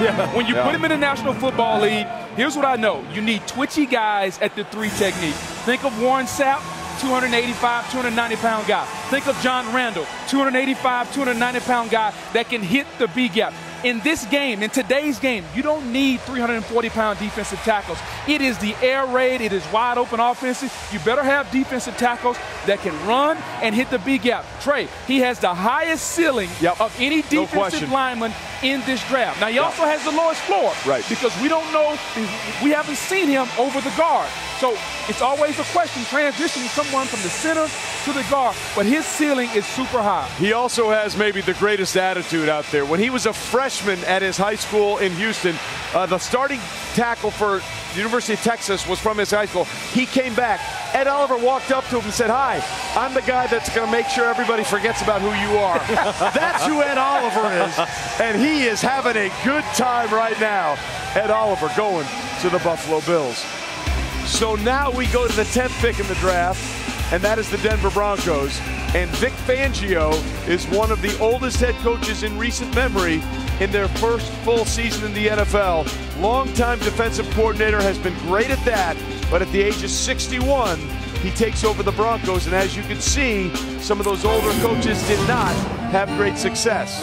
Since their win in Super Bowl 50, the Broncos have not had great success with quarterbacks. Hey, Trevor Siemian's above water. That's a huge win. Paxton Lynch is gone, 1-3. These are all since Super Bowl 50. The Broctagon back there, 0-4. And Case Keenum, they shipped out. He's now in Washington. He was 6-10. So you take a look, as you still see that crowd out there, which is fantastic. They picked up Joe Flacco. Well, since his Super Bowl 47 win, over the San Francisco 49ers, that got him that big contract. The numbers have not been there. And they did make the trade for Flacco, but do we think maybe Dwayne Haskins might be a direction they would go? This is an interesting one. It is very interesting. Could it be, if you're really thinking long-term? Sure, you could. Look, you have a new head coach in Vic Fangio. You have time, presumably, to kind of build your program. Is he necessarily what you need right now that will affect this football team this year? No. Are there other positions that they need? Yeah, they need to solidify offensive line in particular. They need more depth there. On the defensive side of the ball, look, in Vic Fangio's defense, last year they drafted a guy in Chicago named Roquan Smith, who was fantastic. There's a guy from Michigan, Devin Bush. Hold on, guys. There's a guy from Michigan who's sitting there. Hold on. We got some news here. We have a trade. Oh, boy. Our first trade of the night. Remember, there were 5 trades of first-round picks going into this night. Okay. This is the first one that's happened during the draft. Pittsburgh has traded up. Adam, what more can you tell us about Pittsburgh trading up here? Well, Trey, this is the first time the Pittsburgh Steelers have traded up for a defensive player since 2001 when they went to get Troy Polamalu. They were on the phone with the Denver Broncos all day. The Broncos didn't want to give up this pick unless they were getting back a first-round pick and another third-round pick. That first could be Pittsburgh's next year first-round pick. And Denver had done a good long look on its quarterbacks. And ultimately it believes in Joe Flacco. And it's got a lot of needs that it needs to address right now. Flacco is not one of them. The quarterback is not one of them. Pittsburgh was on the phone with the Broncos trying to get up, and guess what? Other people wanted to move up for a defensive player here, but the Pittsburgh Steelers get the deal done. We'll see who they select soon enough, but it's going to be costly, Trey. I promise you that. All right, Adam, thanks. We'll get the details of that trade in just a little bit. So we know they have needs in certain places, but they have been consistent the last few years taking defense, not since David DeCastro on the offensive line, the guard out of Stanford, was the last offensive player they took in the first round, Lewis. Look, I'll tell you this, though. Look, Adam just said they traded up maybe to get a defensive player.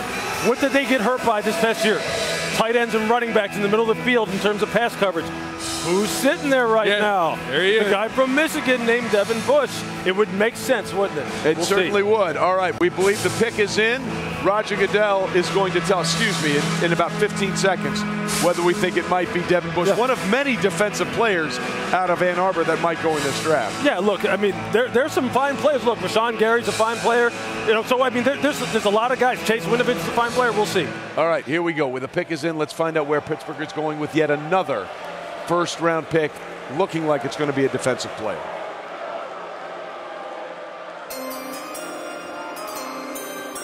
The Denver Broncos have traded the 10th pick to the Pittsburgh Steelers.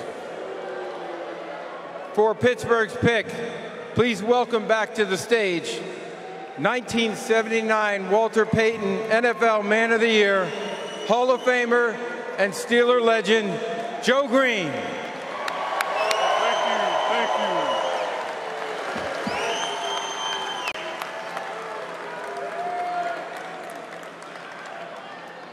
With the 10th pick in the 2019 NFL Draft, the Pittsburgh Steelers select Devin Bush, linebacker, Michigan. Yes, sir. Well, I'm not sure, and that is one heck of an outfit. I'm not sure. No, that is one heck of an outfit. I love that outfit, Devin. Booger, that's got to be close to what you wore in your short sleeve suit. My goodness. Why do we bring that up? Because it was awesome. I just have to say this might be the first time we've had 2 Devins taken in the first 10 picks. Both inside linebackers, by the way. Devin White goes first to Tampa, and now Devin Bush, the linebacker, goes to the Pittsburgh Steelers in the trade. And, of course, there is a family history here.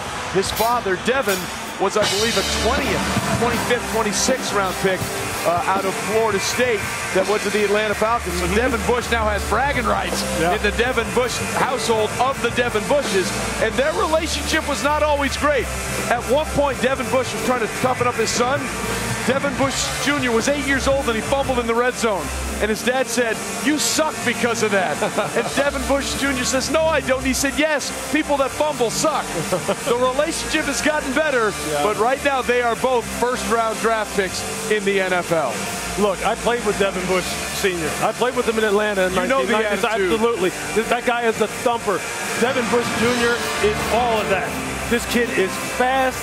He is a great blitzer. He has tremendous instincts. He will come downhill, and he will absolutely just test your will as an offensive lineman. He can tackle. I love this pick. I absolutely love it. I think he is pound for pound the best player in this draft. And I know people are going to say, "You're crazy."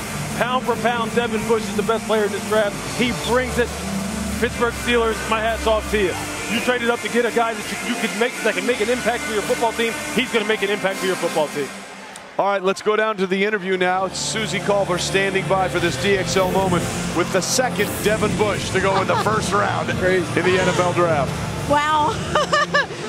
Man, there was a lot of emotion just walking down the hall. What were you feeling, thinking? Oh, man, it was just a whole bunch of emotions at one time. And, you know, just the relief of the stress of the draft and knowing all the hard work I put in just to get here.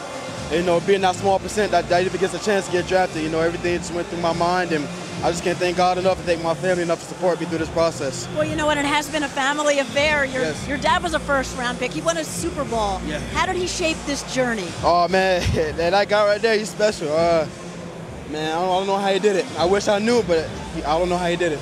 You know, there was a long-awaited hug after you won a high school championship, and then another hug tonight. Yeah. What's that moment like? Oh, man, it's just so special. It's just hard to describe right now in words. But, man, I love my family. I love that guy especially, and I just can't wait to be a Steeler. Congratulations. The Steelers traded up to take you. Thank you. All right, there you see the hug. Suzy, thanks very much. And their relationship is great now. Devin Bush Sr. was on the Michigan staff. But show us what makes Devin Bush Jr. so special. Look, I mean, there's this run and pass. There's nothing that the kid can't do. Look, all right, I played with Devin Bush when he was with the Atlanta Falcons. Not with the Rams, but I played with him when he was with the Atlanta Falcons. And I'll tell you this, the guy was super fast. He was absolutely one of the toughest players that you will ever see, and his son takes right after him. Look, this is one of the things that Devin does the best, and that is timing up the snap count, making tackles for loss, really just attacking the line of scrimmage. They lined him up close to the line of scrimmage a lot, and he was a guy who just wreaked havoc. He has tremendous instincts. He has his eyes where they need to be pre-snap, and he is reading where he needs to, and then he knows where to go post-snap. You see that kind of closing speed on the second level, that's what the Steelers need as far as pass coverage is concerned against tight ends and running backs. And then this speed, that's just outright speed. He's going to track you down on the outside. He's a low 4.4 guy. And when he comes there, he's coming with bad intentions. He is coming with bad intentions. Think about this. What are the Steelers missing since Ryan Shazier got hurt? Exactly right. What are they missing? They're missing a playmaking linebacker that can run. Shazier was a 4-3 guy. Yep. Bush is a 4-4 guy. Mike Tomlin, they get their guy in the middle. They can run sideline to sideline. 5'11", 234, all over the field. Durability. Will he be able to stay healthy at the pro level at that size? But he loves to play the game, and he will bring them a lot of leadership. Yeah, he certainly will. And that presence that Ryan Shazier had, you're exactly right. Yes. They've been trying to find that guy for a while. Bud Dupree, the linebacker out of Georgia a few years ago, they've been okay. Yep. They haven't been as impactful as Ryan Shazier was, and they're hoping it'll be Devin Bush now to fill those shoes. Cincinnati is now on the clock, and the pick is in. The Bengals, a lot of ways they could go at 11, with especially the way certain players may be falling. Let's go to Roger Goodell and find out what's going to happen. With the 11th pick in the 2019 NFL Draft, the Cincinnati Bengals select Jonah Williams, tackle, Alabama. This won't be a pick that's going to elicit a lot of cheers from the stands and the crowds out here, but trust me, Jonah Williams is a football freak. This guy is unbelievable. 44 games in 3 seasons he started for Alabama. His attitude is incredible. This is a guy who made flow charts from every one of the guys that he was going to go up against every year. He takes this game seriously. They call him a football freak. They call him a football nerd, and all that has paid off now. By the way, he also enjoys doing a little cooking. Trey, you look at Jonah Williams and you think about a kid who has tremendous versatility. You talk about a left tackle. People say, well, he's got short arms. He's going to have to move to right tackle, guard, or center. His arm length, longer arms than Andre Dillard, Washington State, where everybody looks at it as a pretty good left tackle prospect in this draft. I thought against Farrell in that playoff game, he held his own. He got overpowered once when he was off balance. Other than that, he did a really good job. You move him over to the right side or inside the guard, he can be Pro Bowl. I think he's got a shot to be a left tackle as well. Jonah Williams comes to play every week. He's durable, and he understands how to keep that frame between the defensive end and his quarterback booger. I think from a standpoint of a guy who's plug and play, he's as good as anybody in this draft. I'm glad Cincinnati made this pick. You know, leading up to the draft, we kept hearing about measure, his arm length, height, weight. I don't care. Put the tape on. Jonah Williams has blocked at the University of Alabama in the SEC for the last several years. He understands how to block. I don't care about his arm length. The guy knows how to pass block. By the way, he wears 73 because he loves Joe Thomas. They met each other at the Combine. Joe Thomas signed a jersey that says 173 to another. Drink beer, eat food, be happy. We love you, Joe. The draft continues from Nashville. This is the 2019 NFL Draft, presented by Courtyard.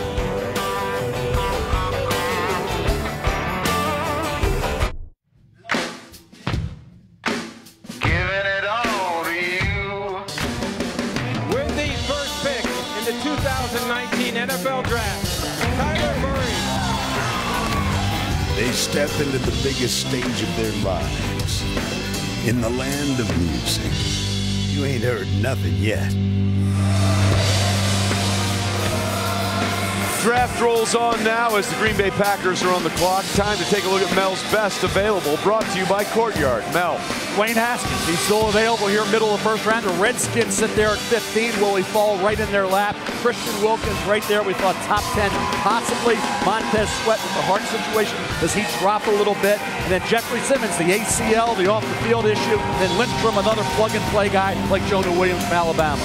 All right, here comes the first of the two Green Bay Packers picks. Again, they got the other one in the trade with the New Orleans Saints. The first in the Matt LaFleur era. Let's see where they go. With the 12th pick in the 2019 NFL Draft, the Green Bay Packers select Rashawn Gary, linebacker, Michigan.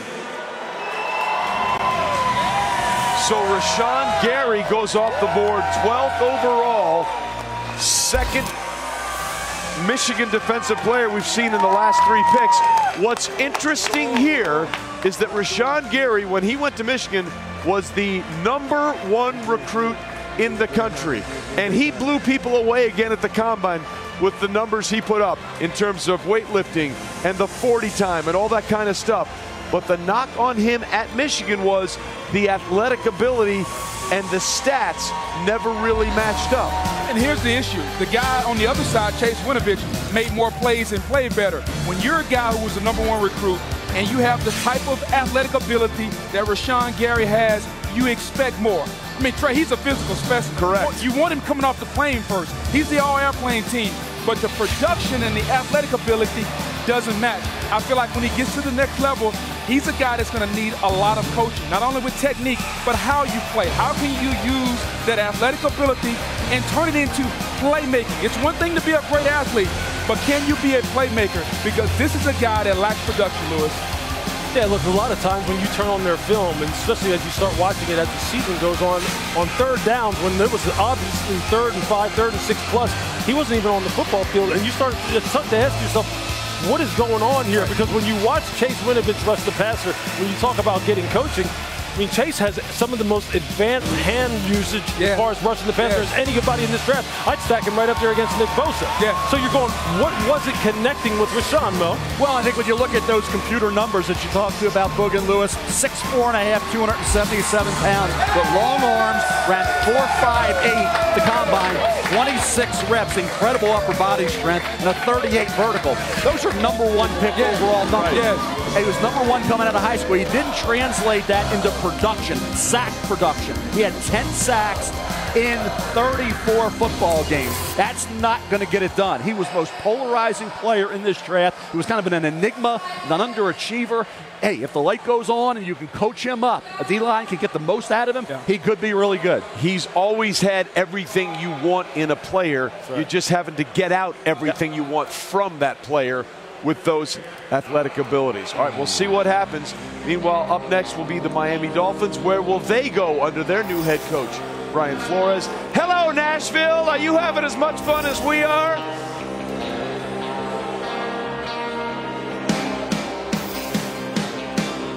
The pick is in. The Miami Dolphins pick is in. Oh, thank you, Darius and Jason Fitz, as we continue with the 13th pick now. The Miami Dolphins are on the clock. They, of course, have their new head coach, Brian Flores, who came over from the Super Bowl champion Patriots, and the pick is in. Let's go to Roger Goodell. With the 13th pick In the 2019 NFL Draft, the Miami Dolphins select Christian Wilkins, defensive tackle, Clemson. So that is the second of the potential 3 defensive linemen from Clemson that will go off the board, and there is a look of exasperation and relief from Christian Wilkins. Christian Wilkins, of course, wears number 42 for his grandfather, Yuri A. Stamps, who was shot when police raided his house and a rifle discharged accidentally. They were not there for Yuri. They believed a stepson was dealing drugs. The gun went off accidentally, and Christian Wilkins, during his time at Clemson, by the way, he stayed for 4 years, wore number 42 to honor his late grandfather. And Christian Wilkins was the one that really put that band of merry men together as he gives the jump and the chest bump to Roger Goodell. Roger, no offense, you're feeling that tomorrow, because that is a big dude right there. He was the one that put the entire group together, called them the Power Rangers. Booger, all those 5 defensive linemen, Wilkins might be the best of the bunch. I don't think there's any might to it. I think he is the best defensive lineman that was on that Clemson team. A big athlete. And you talk about athleticism, you can measure with height, weight, speed. You can do a lot of different. But this young man can do something, Trey, that I don't think me, you, can do. Look at that. Do it, big fella. Do it. That was after the first national championship game as a freshman. But what he can do when he's not splitting is splitting double teams. He has lateral movement. He has power. He has speed. He can make plays from tackle to tackle the way no one in this draft at this size can at over 300 pounds. He has scheme versatility. He can play in a 3-4 or a 4-3, whether that's nose guard, defensive tackle, or 4-eye. I love this pick for Miami.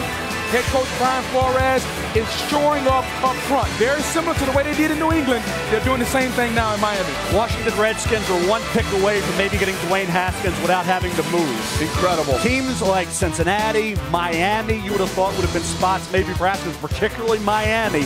It tells you the league, for whatever reason, Lou, did not have the high opinion of Haskins that we did. Now, that could be proven wrong by the Washington Redskins, but there were opportunities here to take Dwayne Haskins, and teams have consistently passed on him all the way up until this point. Absolutely. I'll tell you this. We'll just keep it about Christian Wilkins for this in this instance, and I agree with you, Mel. I agree with you here, and I think teams are going to regret the fact that they keep passing on Dwayne Haskins. But look, Christian Wilkins, I think is fantastic. He's one of those people who I thought was under-talked about in the pre-draft build-up. When Booger talks about scheme versatility, look, who's going to have more scheme versatility than Brian Flores, and who's going to require your players to be very smart like Christian Wilkins, who's one of the smartest players in this draft? It's a perfect match. To that point, he took home the William Campbell Trophy, which is the academic Heisman. He graduated in 2.5 years. He is smart. He is big. And he just laid a lick on the commissioner. So for more on all of that, let's go down to Susie Culver for this DXL moment with the big man, Christian Wilkins. Christian, leading up to the draft, you said you couldn't imagine what it was going to be like when that phone rang. So what was it like? I mean, it's everything I imagined.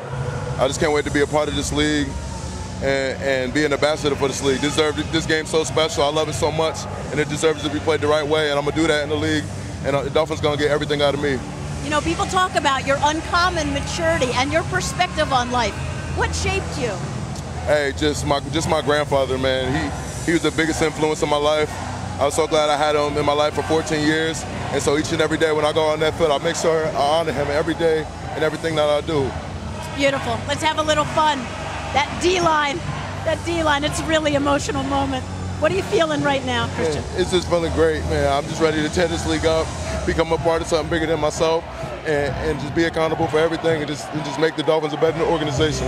All right, let's get a smile. That D-line of Clemson, right? The Power Rangers. More to come. That's right. More to come. Clemson all day. Let's see it. Show the camera. Let's see that line. Yeah. That's right. Represent. Congrats. Well, as we said, it is morphin' time because the Clemson Power Rangers, they all dress up for Halloween. There's 3 of them that are going to go in the first round. 2 are likely to go after that, including Austin Bryant and Albert Huggins. The Power Rangers are powered up. They had so much fun doing that. at Clemson. Meanwhile, the pick is in for the Atlanta Falcons at 14. They were so banged up defensively a year ago. Let's find out where the the Falcons go right now.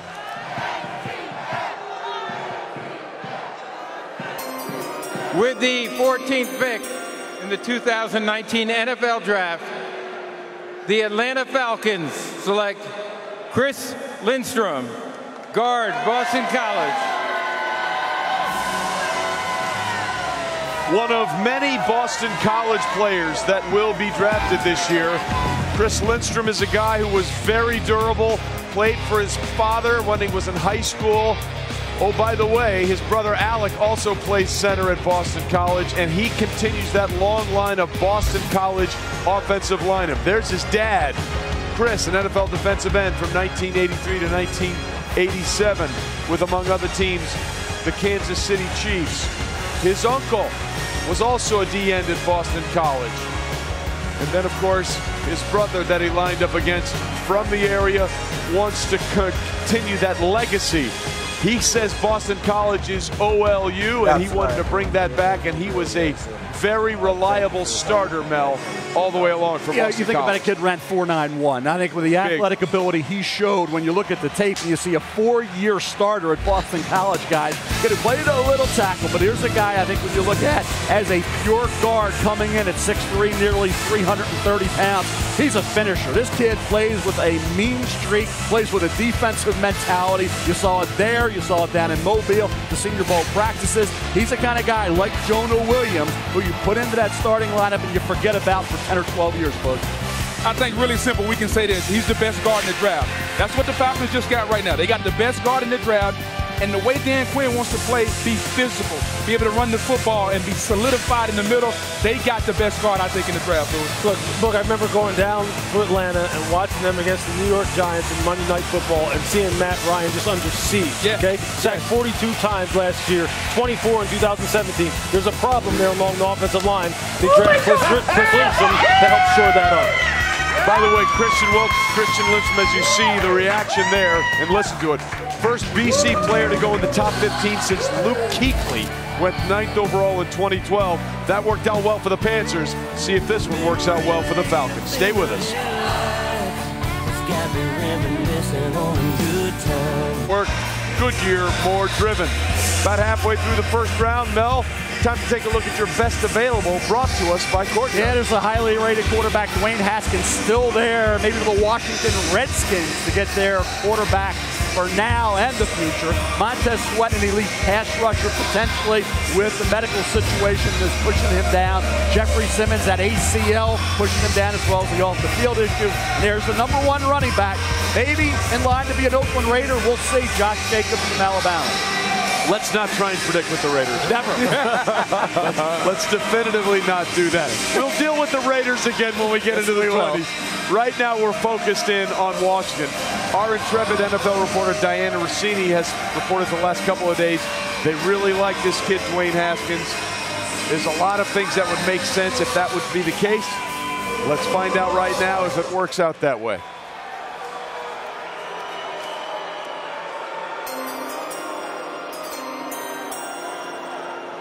With the 15th pick in the 2019 NFL Draft, the Washington Redskins select Dwayne Haskins, quarterback, Ohio State.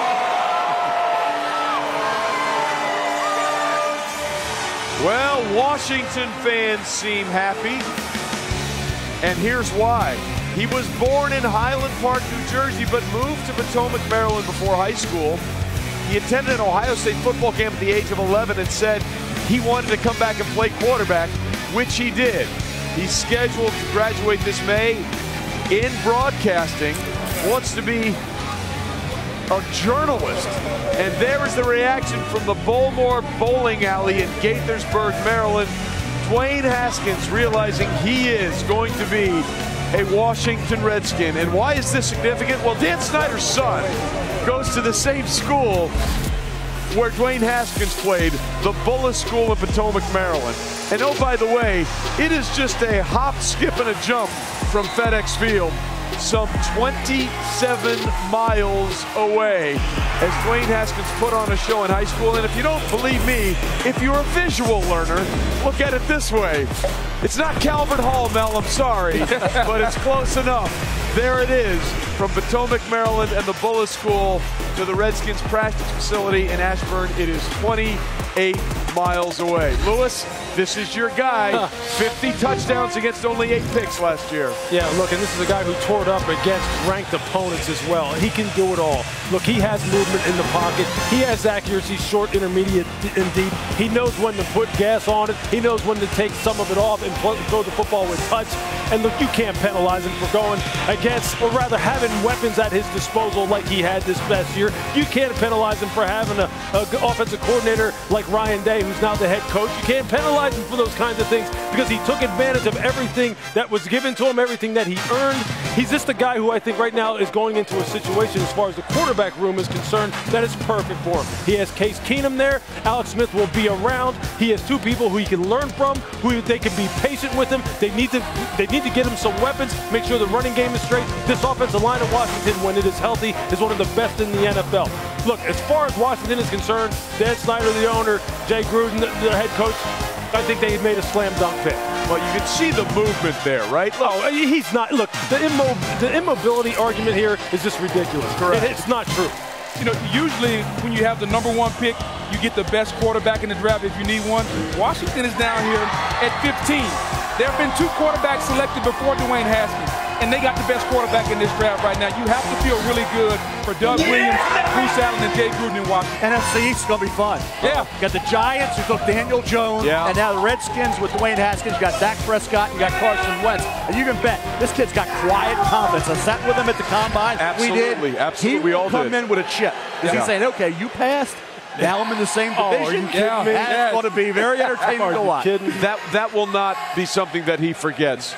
All right, for more on this, and we talked about it earlier, our NFL reporter Diana Rossini was all in on this, talking about the Washington's interest in Dwayne Haskins. For more on this, let's bring in Diana. Diana, great job. What can you tell us? Yeah, Troy, there was definitely a split inside the Redskins organization. You had some on the football side of this building that wanted to address other positions, and the quarterback position was not on that list. And then you had those in the front office, team president Bruce Allen, and of course, Daniel Snyder, the owner, who have been locked in on Dwayne Haskins. I was actually told that Daniel Snyder attended 1 interview during the Combine, and that was in Haskins. That was with Haskins. And tonight, Trey, he got his guy. He certainly did. Listen, he's done this before. He made sure they went up and got RG3, and he's doing this now. By the way, just so people understand the season that Dwayne Haskins put on there, 50 touchdowns, one of only 6 FBS quarterbacks to ever throw that many touchdowns. The old record for Big Ten touchdowns was 39 by Drew Brees. He had 50. Passing yards, 4,831. The old record was 3,900. Total offense, over 49. The old record was 4,272 by Denard Robinson. Look, he blew it out of the water. When we talk about context, when we talk about stats, and against quality competition, against ranked opponents, 6 ranked opponents, 20 touchdowns, 2 interceptions. It's the 3rd most number of touchdowns in the past 15 years against ranked opponents. Ohio State played Michigan, towards the end of that's their rival, right? Then they played Northwestern Big Ten championship game, then Washington in the Rose Bowl. 3 games, 14 touchdowns, 1 pick. He did great, and now he's a member of the Washington Redskins, and we have, believe it or not, guys, come to the halfway point of the first round of the draft. Already? Hey, listen, this is just for you, Booger. Carolina Panthers are on the clock. Let's see where they go. Here's Commissioner Roger Goodell.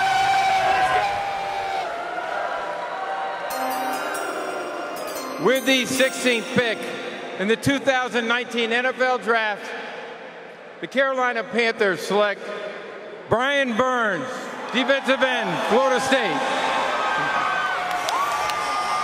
Well, if you want a guy that has bend off the edge, Brian Burns is your guy. Since the end of the season, he knew a lot of people thought he might have been a little too light in the seat, for lack of a better term. Went on a 5,000 calorie a day diet, gained almost 20 pounds, and when he went to the Combine, by the way, did not lose a single tenth of speed in his 40 time. He bulked up and was still just as fast. Weight gain not a surprise because he was only about 210 pounds coming out of high school. He's a Marvel Comics freak. By the way, Endgame out tonight, but the draft is better. Does the Spider-Man thing. Speaking of Marvel, let's take a look at some of the things that Brian Burns, there you go. Brian Burns leading the charge. 10 sacks, 15.5 tackles for losses, Mel, this year at Boston College. 23 career sacks straight. You talk about Ben, you talk about Lane. Closing speed. Obviously, he's got some style, Boog. Well, without a doubt. I love the fact that we're just going to skip over the main part. He went on a 5,000-calorie diet. How many of us would love to do that? Are you kidding me? 5,000 calories. Without a doubt. But when you look at this guy, you hear the word twitchy, bend, speed, athlete. Is there concern about the weight? Can he keep it on? I'm sure there is, but that'll come with maturity. Carolina needed an edge rusher. They needed somebody that can turn the corner to go along with K'Wan Short. When you have the front four that can get after the quarterback, especially in the NFC South, now you can go against guys like Jameis Winston and Matt Ryan.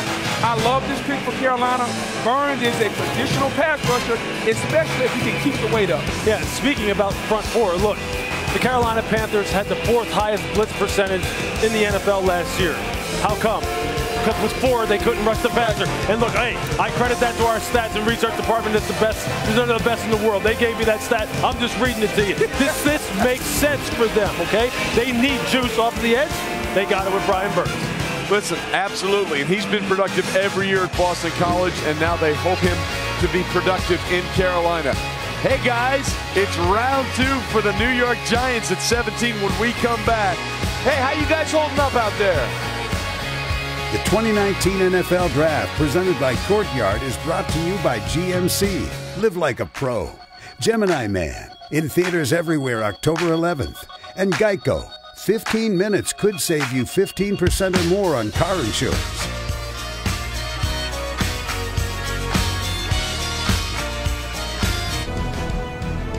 Welcome back to the 2019 NFL Draft, presented by Courtyard.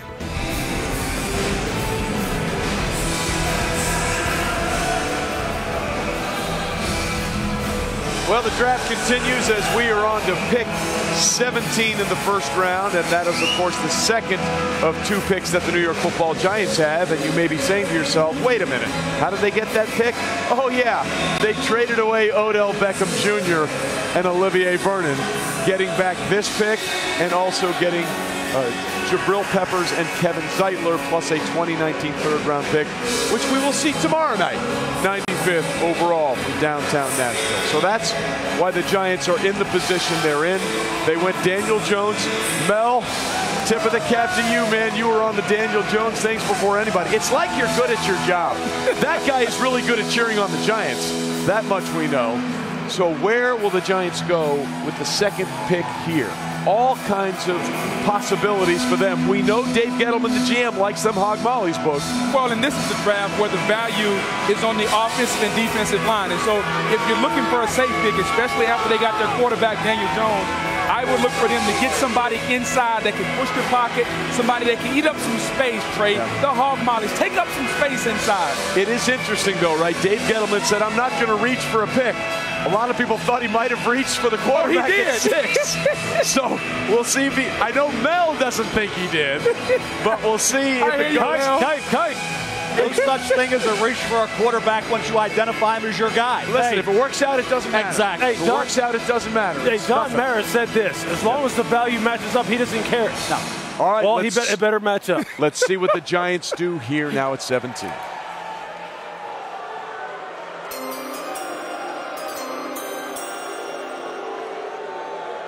Joining us from Camp Humphreys in South Korea, please join me in welcoming members of the 2nd Infantry Division, ROK U.S. Combined Division. Among them is Warrant Officer James Benecke. He's a native of Brooklyn, New York, and he's about to make the Giants pick. Officer Benecke, take it away. With the 17th pick of the 2019 NFL Draft, the New York Giants select Dexter Lawrence, defensive tackle, Clemson. Second and none!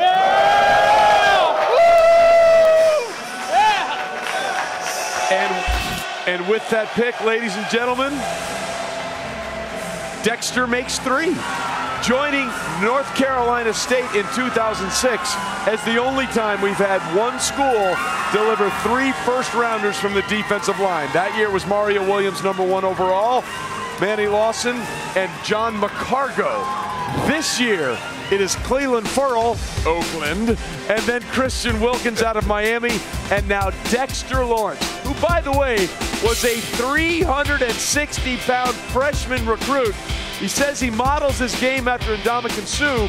He modeled his recruiting eating after Christian Wilkins. Wilkins told him, look, when they take you out to dinner, eat like 3 steaks. He might have had 4, Boog. You know, we've heard the term dancing bear. Yeah. This is a dancing grizzly bear. A man that's 340 pounds, that's this size, and has this movement. He ran 5 flat in the 40. What you're going to get with him is a guy that can take on blockers. He's a run stopper. He's throwing it back to the olden days. Not a pass rush. Yes, he can push the pocket, but the ability to lock it down from tackle to tackle is what you're getting from Dexter Lawrence. I'll tell you what, look at him, Boog, when he was healthy. That's the key. If he could stay healthy. As a freshman, he set that sack record with 7. Then he only had 3.5 the next 2 years combined because he was banged up. Then he had that great game in the ACC championship game against Pitt. Stay healthy, he was a sack guy. But he wasn't, he was contained. You don't draft a defensive tackle in the first round in 2019 unless you think he can get after the quarterback. I think what Dave Gettleman did said, hey, as a freshman, when he was 100%, he showed he could do that, Lewis. Yeah, you know what's interesting about this pick right here? This really, right now, this makes me think of Montez Sweat. This is where the New York Giants could use that profile. The defensive end out of Mississippi State. Exactly. Yeah, exactly. The defensive end from Mississippi State. Why? Think of James Betcher's scheme. It's kind of a hybrid 3-4. They have one real pass rusher on the edge in Lorenzo Carter, who's not a dominant pass rusher. They need speed off the edge. They were 30th in sack rate last year. They were 30th in number of sacks last year, that being the New York Giants defense. Montez Sweat makes sense. But why is he falling? We know what the issues are. That's why the profile, look, I'm not arguing with the position, but the profile, it seems like Sweat would be the better fit. And there you see the 3 again, joining North Carolina State in 2006. And that third one, Dexter Lawrence, was suspended this year from the college football playoff by testing positive for Osterine. He says he doesn't know how it got into the system. Do you think that'll be anything going forward with him in the NFL? I would hope not. Yeah. You know what? And I'm hoping that if that was just a mistake on somebody's part or an oversight on somebody's part, and it's something that doesn't follow him for the rest of his career. Because look, you're right. This is a big man with unique athletic ability who can really cause some damage and do some damage. You can't go wrong with these kind of guys. I'm just saying, this really, now that he's been picked, where's Montez Sweat going to go? Because it made sense for this defense, that profile, that speed, that length on the edge. Man, it makes me very curious as to where does this fall stop for him. Yeah. Well, listen, we'll find out. Right now it is Minnesota on the clock. Minnesota, of course, was all in on Kirk Cousins, the $84 million contract in the offseason last year. They thought they were 1 player away.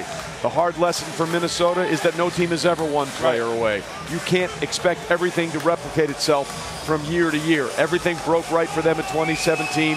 A lot of things broke wrong for them in 2018. And at this point, you wonder where they go on their board, because there's a lot of ways to go depending on how they feel the board is shaking out for them. Yeah, you know what? Offensive line would make sense for this football team to really continue to solidify it so they can run the ball for a better average per carry clip. We'll see. All right, let's find out. The pick is in. Let's go to Commissioner Goodell.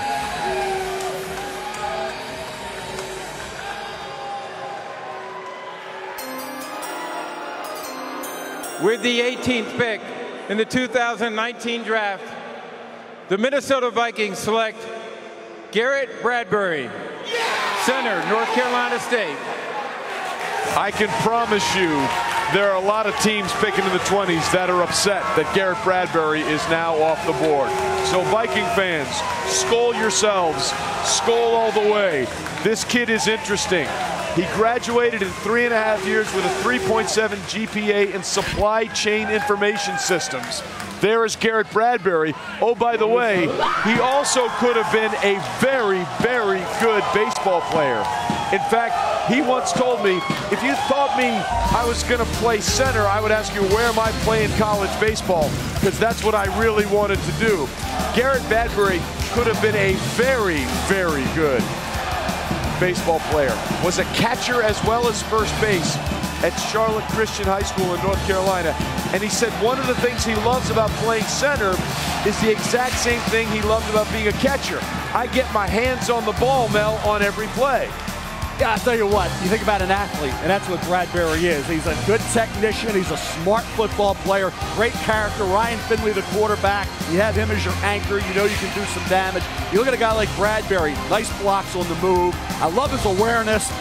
Overpowered, you would think, in the NFL is going to be the concern by those huge, massive defensive tackles, but it's not a major issue. I'm sure the Rams, as you guys said, some teams late in the first round, a little disappointed he was gone, but he's the kind of guy for the Vikings. That offensive line was a mess, and Bradbury's got to be a key guy and anchor that group and improve that group moving forward. As far as the center, he was the best reach blocker in this draft, the guy that can come out and reach the nose guard. And when you understand what Zimmer wants to do, Mike Zimmer, and you understand the philosophy they want to employ in Minnesota. They want to run the football. They want to get Dalvin Cook one cut and coming downhill. Well, if you want to do that, what must you have? You better have a center that can reach a nose guard and get to the second level. A big athlete that can move in space is what you have in this center. Well, listen, one thing to be curious about and keep note, a lot of people talked about the ACC having a down year, and Clemson really had a coast to the national championship in the semifinals.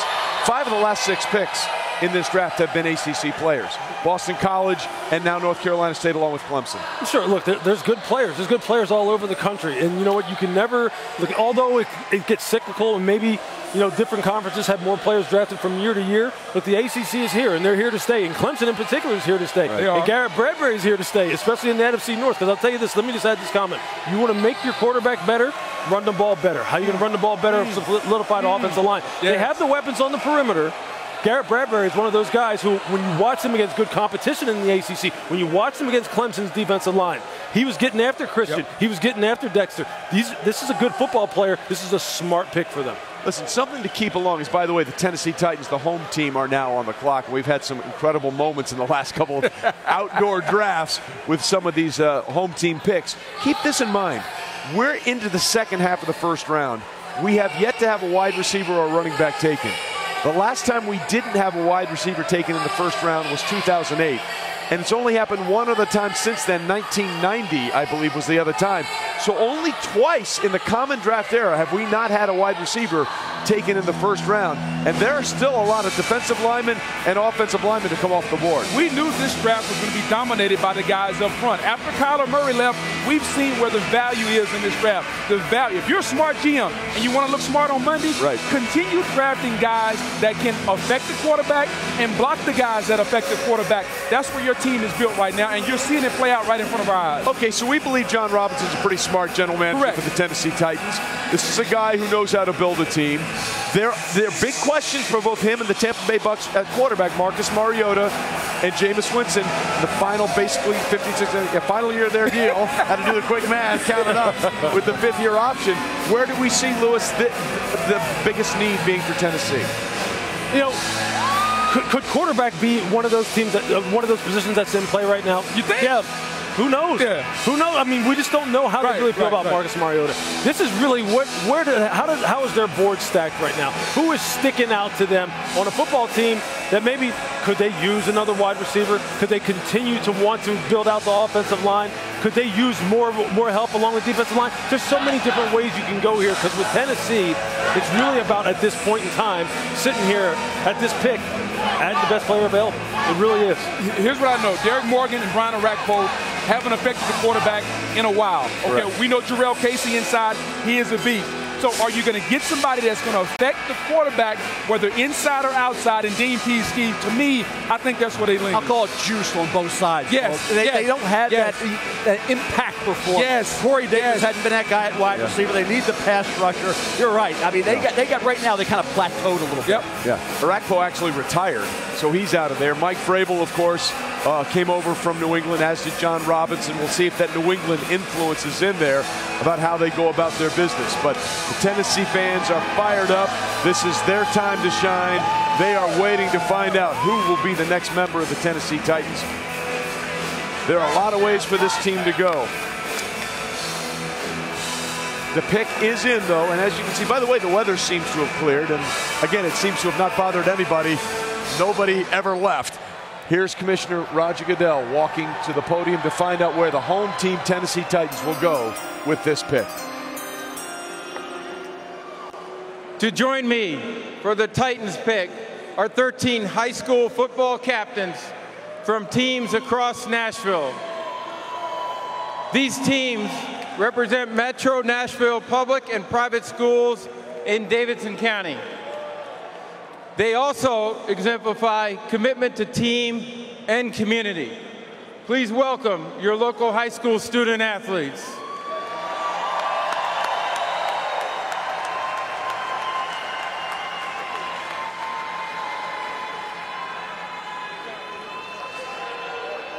With the 19th pick in the 2019 NFL Draft, the Tennessee Titans select Jeffrey Simmons, defensive tackle, Mississippi State.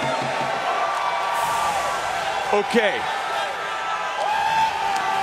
We need to have a discussion about Jeffrey Simmons, and some of it will be uncomfortable. But I think we need to explain what is going on here. Jeffrey Simmons was one of the most highly recruited players coming out of high school, going to Mississippi State. And then he was involved in an incident which can only be described as, for lack of a better term, disturbing. In March of 2016, he was involved with a physical altercation in Macon, Mississippi, involving a 30-year-old woman, his mother, and his sister. He was found guilty of malicious mischief, pled no contest. 3 women involved in the altercation were also charged, and he was enrolled in Mississippi State and was suspended for 1 game. Now, there is video of this incident, and we're going to share it with you because it's important to explain why Jeffrey Simmons is being selected where he is. We should tell you it is a little disturbing, but this was an altercation involving his sister, another woman, and his mother on another level, and Jeffrey Simmons then entered that altercation. The initial video, which we're about to show you now, shows Jeffrey Simmons' sister in a fight with that other woman. And then Jeffrey Simmons entered. And initially, when he entered, what he did was he separated his sister from the woman that she was fighting with. And then, unfortunately, it did not stop there. Jeffrey said his emotions got the best of him. And as you see, after he separates his sister from the fight, he then lands several blows on the woman on the ground. And we need to explain in context what happened here. And Jeffrey Simmons says everybody's seen the video, everybody knows what happens. It's pretty much the same thing I've been doing since it happened. I've been honest about the situation, just laid it on the line to teams, to anyone who asks me. There's nothing to hide. It's a mistake I made back in high school. I regret it to this day. I grew from it. And it's important to explain that there had been a very, very long history of really awful stuff that had gone on between the woman in that fight, Jeffrey Simmons' sister, and his mother as well. No one is excusing the action, much in the same way no one excused the action from Joe Mixon, the running back in Oklahoma. But it is important to point out that the circumstances around that action are very, very different. And for more on that, we bring in Adam Schefter and Chris Mortensen. Trey, in talking to teams around the league, the football people in the league pretty much felt like all the information they gathered from that incident and what they believe is not an incident, the assault, and the information they got from the coaching staff and other people at Mississippi State is that he was somebody who truly had redeemed himself at the highest level under these awful circumstances. And the other part of this is that owners, however, I would say about 11 that I counted, had Simmons taken off their boards no matter what the glowing reports were in terms of how contrite he was and what he did to correct those matters. He was off many boards, but he also was on some boards because multiple teams had checked into his background and felt comfortable with what they learned about his character since that incident. There were teams that called him a top 5 talent in this draft. There was one team that told me that Jeffrey Simmons was the best player in this draft. Now, also keep in mind, Trey, that he's a torn ACL that he suffered during off-season training. He's a PUP candidate, is going to start the season on PUP and be reevaluated in October. He could contribute later this season, and there's a chance he won't play at all this year. Obviously, a polarizing figure that a lot of teams did a lot of research on, and the Tennessee Titans clearly were comfortable with what they saw, Trey. All right, Mort, Adam, thanks very much. Let's just be clear about this. We're not telling anyone how to think. You see that video, you are certainly entitled to your opinions. No one here is suggesting you need to feel one way or the other about what you saw in that video. All we can tell you is what people that have worked with Jeffrey Simmons and coached with Jeffrey Simmons since that incident and what they say about him. He maintained a 4.0 GPA his first semester on campus. He had a 3.0 GPA in Human Development and Family Studies. He was a 2-time member of the SEC Academic Honor Roll and has been a volunteer on campus and in the community. In fact, the current Mississippi State Athletic Director, John Cohen, said, Jeffrey has checked all the boxes. He has been the model for what you would want in a student athlete. All those things can be true, and you can still be horrified by what you saw from a very emotional reaction from an 18-year-old player who was seeing a member of his family attacked. Yeah, look, this is a situation that I know teams really tried very hard to get their hands around, get their arms around, that they really went deep into his history to really try and figure out, is this really a isolated incident in a situation where the context is very important? And you know what? And they came to their conclusions, and obviously enough teams came to the conclusion that he was contrite enough to where they could move on and get to the football aspect of this, which, as Mort and Adam pointed out, he may not even play this year, and the likelihood that he doesn't play this year is probably greater than the likelihood that he does play. You know, I think the question for everyone to answer is how many of us would like to be judged by things we did in high school? And I think we all can answer that question individually in the private or sanctity of our own homes. I just know this. Everyone I talk to at Mississippi State swears by this young man. Everyone I trust in the SEC that knows this young man swears by his character, his integrity, and his personality. That's nothing a good deed is going to change. Correct. If those 3 things are in check, he'll be good going forward. That's the one thing he's got to ensure. I'm not concerned about. He's a top 5 player in this draft with his talent. Right. But he's got to continue to prove personality, character, and integrity are in check. And if they are, if what people I trust tell me, then I think they got a good player. And again, we're just telling you what people have said about him. Yes. We are not passing judgment. Yes. And you are entitled to feel any way you want about that. We're just sharing the information that people have given to us about the type of person and the player Jeffrey Simmons has been since that incident. And he knows that incident will haunt him for the rest of his life. There's no way around that. He's going to have to deal with it everywhere he goes. So the Tennessee Titans take Jeffrey Simmons. Now, the Denver Broncos are on the clock. This, of course, the trade that they made with the Pittsburgh Steelers. Pittsburgh jumped up to 10 to take Devin Bush. Here is Roger Goodell with the pick for the Denver Broncos. With the 20th pick in the 2019 NFL Draft, the Denver Broncos select Noah Fant, tight end, Iowa. Well, we've had a lot of history in this draft, and it just happened again. This is the first time ever we've had 2 tight ends from the same school go in the first round. TJ Hawkinson went first, and now Noah Fant goes to the Denver Broncos. And Noah Fant was an exceptional all-around athlete, 2016 Nebraska High School State triple jump champion. There you see the medals. This is a guy who could do anything he wanted when he was in high school. Also won a high school state basketball championship, and he was a monster in the red zone this past season, or this past 2 seasons, by the way. And we'll get to that in a minute. But as we have noted before with TJ Hawkinson, there is a great tradition between the Iowa Children's Hospital and the Iowa football players, because that hospital overlooks Kinnick Stadium, and there is a special message now for Noah Fant. Hi, this is Camden, a patient at University of Iowa Stead Family Children's Hospital. We want to congratulate Noah Fant on being selected to the NFL Draft. Congratulations, Noah.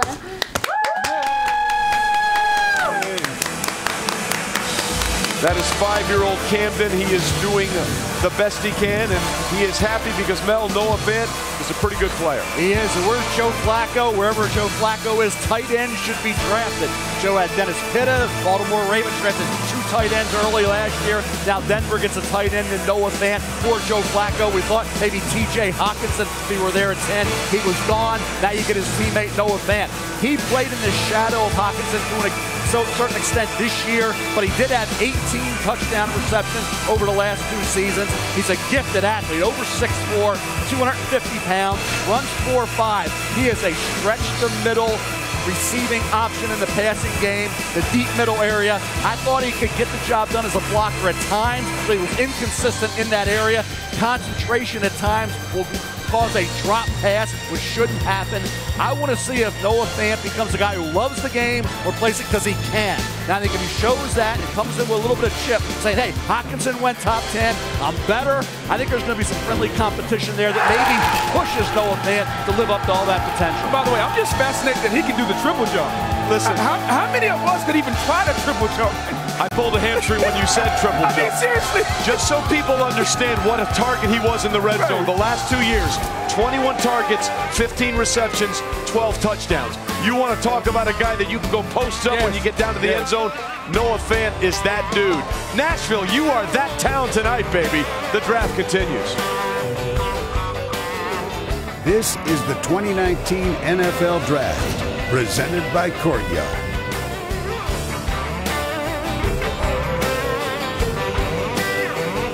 More driven.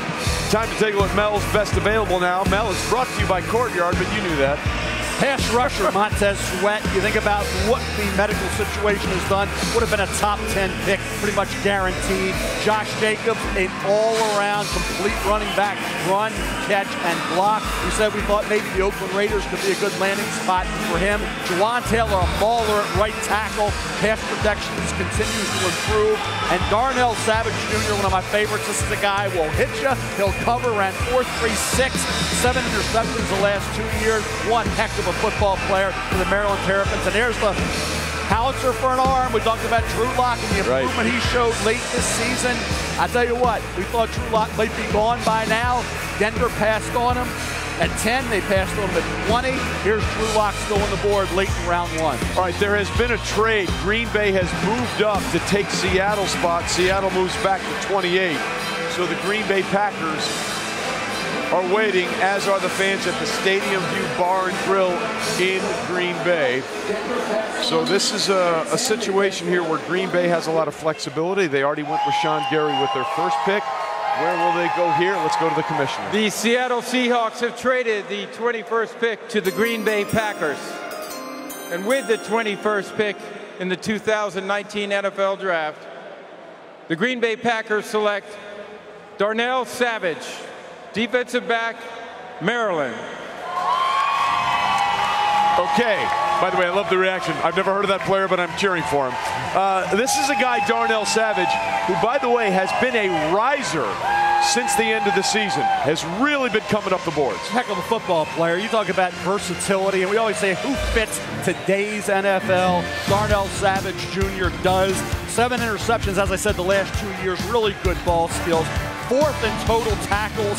Talk about 2nd on the team in tackles for loss. Ohio State game, he's all over the field. Michigan game, he's got 6 tackles and an interception. He can cover in the slot. He's a guy who has great range. 4.36 ran. Great athletic ability, that 40 vertical. There's nothing this kid really can't do. And with Maryland, he was a big-time talent and a guy who tested well.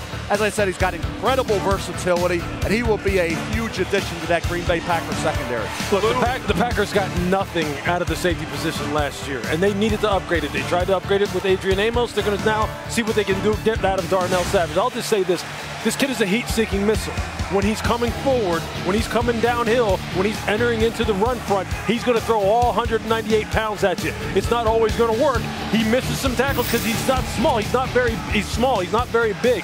And in the back end, when it comes to deep field route combinations, while he has tremendous speed and he has tremendous range, He has some issues back there as far as playing them correctly. But I can see why teams were hot on him because of the physical upside.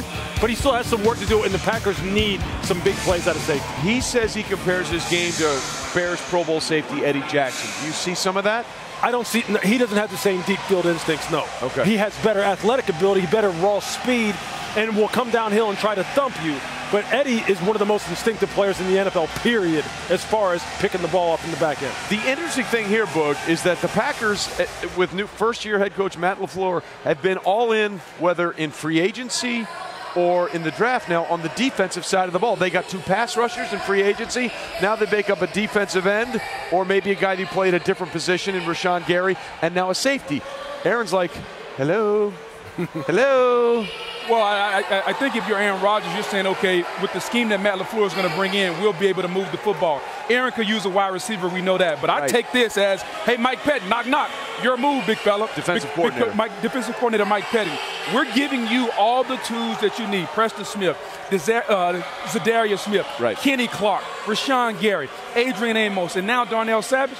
Mike Pettin, this defense better shape up really, really fast. And if you're a Packer fan, you're sitting home saying, what about Hollywood Brown? Correct. We don't have Randall Cobb anymore. DK Metcalf. We want to help out Aaron Rodgers. Paris Campbell. What about a guy like Hollywood Brown? Who's coming off that Liz Frank surgery. The Baltimore Ravens, you would think, would have an interest in him. They need wide receivers. They also need an interior lineman like Eric McCoy from Texas A&M, who I've had mocked to the Ravens all along. But Hollywood Brown's kind of an X factor in this draft with the injury, but the big playability. This is a kid can really get it done at the pro level if he can stay healthy at 166 pounds. We've had another trade, so this is back-to-back slots where we've had a trade move up. Philadelphia is now on the clock.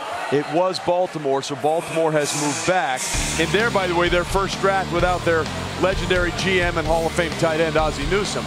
So Philly has moved up to the 22nd overall pick, and to do that, they get the 25th overall pick, Baltimore does, plus a 4th rounder and a 6th rounder this year. So pretty decent capital to move up a few spots, right? Yeah, it is. And you know what? For the Philadelphia Eagles, you wonder, is this where, sitting right around here at 22, is this where the first corner really comes off the board? Right. This is what they need. They need outside cover lane people here. Are you saying they might be getting greedy for a pick? They could be. Is that a possibility? It could be one of these situations. I think that is the position that makes sense. I think this is where maybe they start to come off the board. Maybe they have their eye on someone. We'll have to wait and see. All right, the other one might be if your corner, DeAndre Baker. Sure. Byron Murphy. Yes, Byron Murphy out of Washington. Some good players. By the way, is every Washington defensive back over the last 6 years going to get drafted? It's unbelievable the run that they've done up there with the Huskies. It's been absolutely fantastic. So DeAndre Baker was the Jim Thorpe Award winner for the best cornerback. A lot of people like Greedy Williams. Game out of LSU, and of course you mentioned Byron Murphy. So we'll who see may what be the happens safest of them all. Exactly. We got a lot of depth at corner. Justin Lane, Michigan State, Rocky Sin Temple. There's a host of corners. David Long out of Michigan. It could start a run on corners. Look at that crowd. And you know what they're all saying? That crowd is like, which corner is going to be the first one coming off the board? That looks like New Year's Eve. Well, Happy New Year, because we're here, and Happy New Pick, because here's Roger Goodell. The Baltimore Ravens have traded the 22nd pick to the Philadelphia Eagles. With the 22nd pick in the 2019 NFL Draft, the Philadelphia Eagles select Andre Dillard, tackle, Washington State. So much for that cornerback context. But here's what it is. This is also history. Andre Dillard becomes the first ever Washington State offensive lineman to come off the board in the first round. And Mel, this was a kid who arrived at Pullman at 240 pounds. He had put on a ton of weight, and he used to wake up at 2 a.m. every night to drink a protein shake just to put the pounds on and then go back to sleep. It has paid off now as he is a first-round pick. Yeah, played basketball until the 8th grade. Then he started to play football, Trey. And you talk about a guy who added a lot of weight to his frame, redshirted as a freshman, played in 3 games early on. Then he becomes the starting left tackle. 39 starts over the last 3 seasons. His forte is pass protection. And you got Carson Wentz, who has had injury issues both in college and in the National Football League. You got to keep your franchise quarterback healthy. Andre Dillard has been a pro-style pass blocker. Obviously, he's got to become multi-dimensional and move defenders off the line. He doesn't have great arm length for a left tackle. That's concerned. Jonah Williams' arm from Alabama, longer than Andre Dillard's. But here's the guy, proven entity, good feet. Senior Bowl situation wasn't the best as far as Mobile and the game, but a guy who I think certainly because of the situation with Wentz, Lewis is a guy who's going to be put on the spot. The pressure's going to be on this kid to do as good a job in pass protection in the NFL as he did at Washington State. What's interesting is, look, when you're looking at team building, right, the Eagles have a lot of guys whose contracts are coming up along the offensive line. One of them happens to be Jason Peters is 37 years old. Yeah. He can't play forever. Andre Dillard, you just wonder, are they going to move Lane Johnson? Are they going to keep Lane Johnson at right tackle? Are you just going to plug Andre Dillard in at left tackle? And I'll just tell you this about Dillard, too.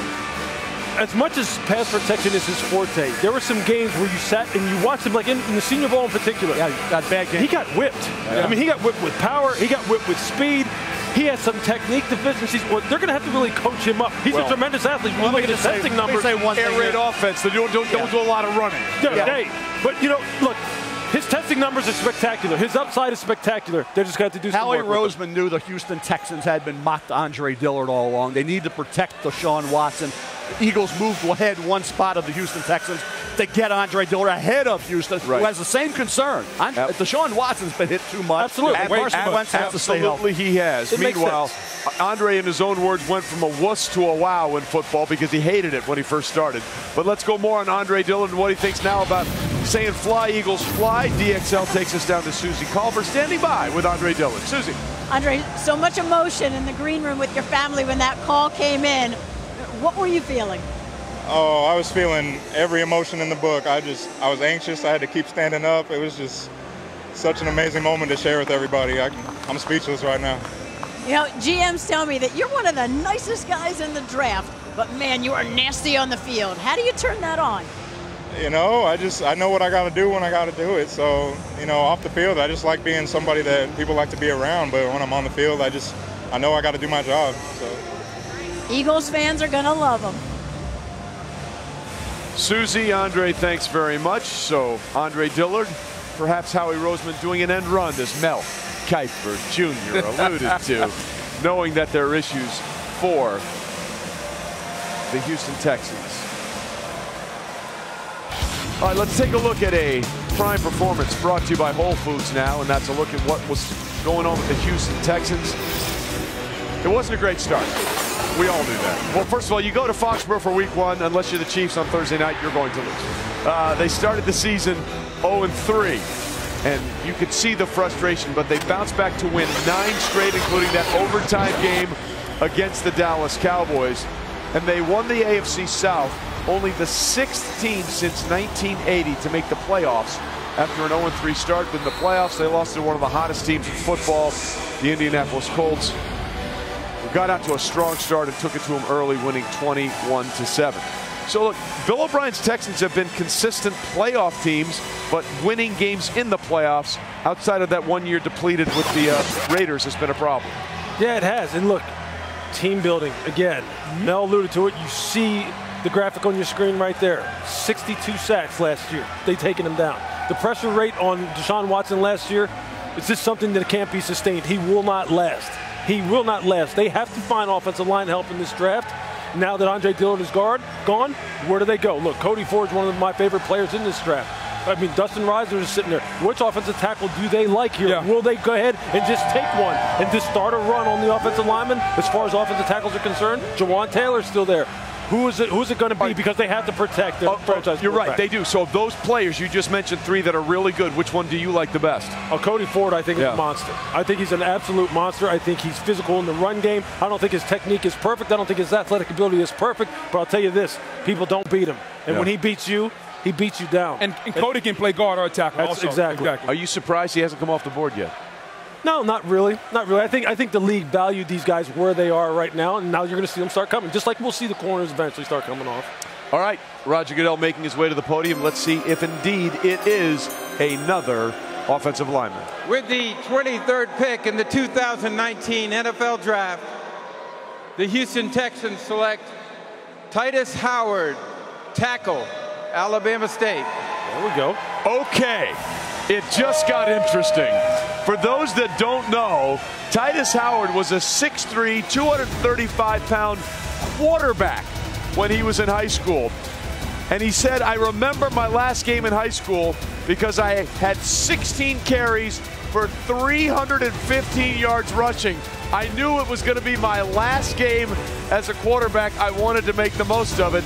And now he has put on a ton of weight and is a 322-pound, 6'5" Mel, first-round offensive tackle. Here's a kid you think about in terms of Teron Armstead. Kid came out of Arkansas, Pine Bluff, the New Orleans Saints, and I think they expect this kid to be that kind of player. Look at the feet, the balance, and the athleticism. He has that. He's still a work in progress, but here's a kid kept getting better and better, obviously adjusting to the position change because he's an athlete. And that's what I think they're looking for, the upside that this kid has. We talked about the need area that they have as well to protect their quarterback, and that's going to be what he's going to be expected to make that transition to the smaller college level, as Armstead did incredibly effectively. He's one of the best in the business. So I think if this kid can have half the career that Armstead has, they'll be okay. Yeah. By the way, just so people know, he grew 2 inches and gained 87 pounds since his high school playing days. Look, there's another offensive lineman who came out in the draft a couple years ago named Lane Johnson, who kind of had the same kind of career path. Yeah, quarterback, tight end, moved to offensive tackle.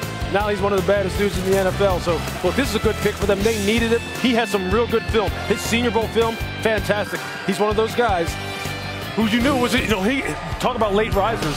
This is a guy whose name started circulating a lot over the past couple of years. By the way, the first ever Alabama State player to go in the first round of the Common Draft era, and the most recent since Tavares Jackson. Stay with us. How you doing, Nashville?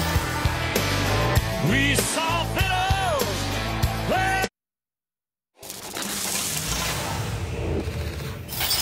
And I think pretty quickly we're going to be talking running back. Who made that rule anyway? You can't pick one in the first round. Who made that rule? I did. You wouldn't have taken Emmitt Smith or Tony Dorsett or Jim Brown. No. I mean, I'm tired of talking to you about this running back thing. I mean, you change your coat, you're like a chameleon. Hey, that is not true, Gruden, because let me tell you one thing here. You got two backs, right? Do you take Elliott thinking he's better for our offensive line system and our blocking scheme than the other two we have, or do you go away from it? I said last year, if I got a head coach and a coordinator banging on a table and the grade is where it needs to be, in Elliott's case, it's 8 on the board. That's high enough. If it was 18, I'd say no way. So if you want him, you wanted Gurley, I said, hey, Gurley's grade was high enough. Go ahead and take him. I personally, if I were a GM, my philosophy is never, whether it's Adrian Peterson or your Cadillac Williams, I would never take a running back in round 1. By the way, tremendous troll there, Mel Kiper Jr. throwing in Cadillac there, because that wasn't the greatest. And we play this because the Raiders are on the clock. And Mel, you want to have anything you say to one of our dear friends, John Gruden? I'm not battling. That was philosophy. And I said, if a grade is in line to take a running back, right, and you pound the table, you got to have him. As long as the grade is okay, then I would say, okay, you got to have him. He's the missing link. Take him. Otherwise, no. I think when John's looking at Josh Jacobs, he's got a complete back. His grade is in line with where they're picking. I would say if John Gruden's pounding that table, I'll sign off. But if he's got a 35th or the 40th grade on the board, I'm not taking him in the first round. That's all my point was. I prefer to go another route. John's going to take the running back. And if he doesn't take Josh Jacobs, Mel, hold on. He's wasting his time. Hold on. The pick is in. Let's see what happens. Raiders' second first-round pick. With the 24th pick in the 2019 NFL Draft, the Oakland Raiders select Josh Jacobs, running back, Alabama. Hey, there it is. The Raiders take Josh Jacobs out of Alabama. Split time, of course, with Najee Harris and everybody else, and Damon Harris as well this year for the Crimson Tide. Josh Jacobs had trouble getting recruited, despite the fact that in high school he averaged 200 plus something yards a game and almost 15 yards a carry. Yet somehow he fell through the cracks. So someone told him to take a look at using an Instagram or Twitter account. So he made a Twitter account called I Am Josh Jacobs, and lo and behold, he put his video out there and everybody started flocking to his games. Look, I'm going to tell you something about Josh Jacobs. This is a man when he runs the football now. And you better buckle up your chin strap and make sure you have a mouthpiece. And if you don't have a mouthpiece, then you don't value your teeth very much. Because this guy is going to finish on you. He can run in a zone scheme. He can run in a power scheme. He's a guy who can run between the tackles. He doesn't have breakaway speed, but he has enough speed to produce plus 20-yard runs on the perimeter. He's a guy who wants to get it north and south, and trust me, he's not looking for the sideline when he finishes his runs. He's looking for you. What do I like about him the most, though? The willingness of him to block, both in the run game and in pass protection. He's fantastic. You know, I love him. He's got great change of direction, great vision, great instinct. He wasn't overutilized at Alabama, only about 250 carries, so you're getting on back that's relatively fresh. Don't tell me about his top end speed that he can't go 80 yards. How many backs in the National Football League can? He's a guy that you can give. He can play 3 downs, and like Lewis said, he's physically tough. And having played for John Gruden, he loves a physically tough running back. 11 of his 16 touchdowns came this year, and guys, 463 fewer carries than Devin Singletary, who's a Florida Atlantic running back, could be a 4th-round draft choice. Yeah, right. 463 fewer carries. The kid's going to be That's drafted amazing. over the next couple days. Yeah. You think about that. A lot of tread left on those tires for one Josh Jacobs, who wasn't even expected. Damian Harris was expected to be a higher pick back in August than Josh Jacobs. And here he is because he put it all together for that one season. Well, they like it at the Legend Sports Bar in Las Vegas. By the way, Josh Jacobs has been through some stuff. He and his dad, they sometimes were living homeless. They had to live in the car. When he actually went to Alabama, he preferred to be on the floor, sleep on the floor instead of in the bed because it just felt more comfortable to him with the way things have gone. But time now for a relentless moment brought to you by Century 21. And it is a serious, serious look at Josh Jacobs and what he can do. Yeah. So Josh Jacobs doing a good job there. And now, time for Choose Wisely, presented by Disney's Aladdin. And they've got 2 of their 3 picks taken. And do we believe that they have chosen wisely when you look at what's going on here? Because the Raiders needed a running back. It's basically, they had Jalen Richard, but that's all, folks. I mean, if you look at the Oakland Raiders pick right now, I think we all think they reached with Clelin Ferrell. But this Josh Jacobs pick, it fits. He's tough. Gruden likes tough people.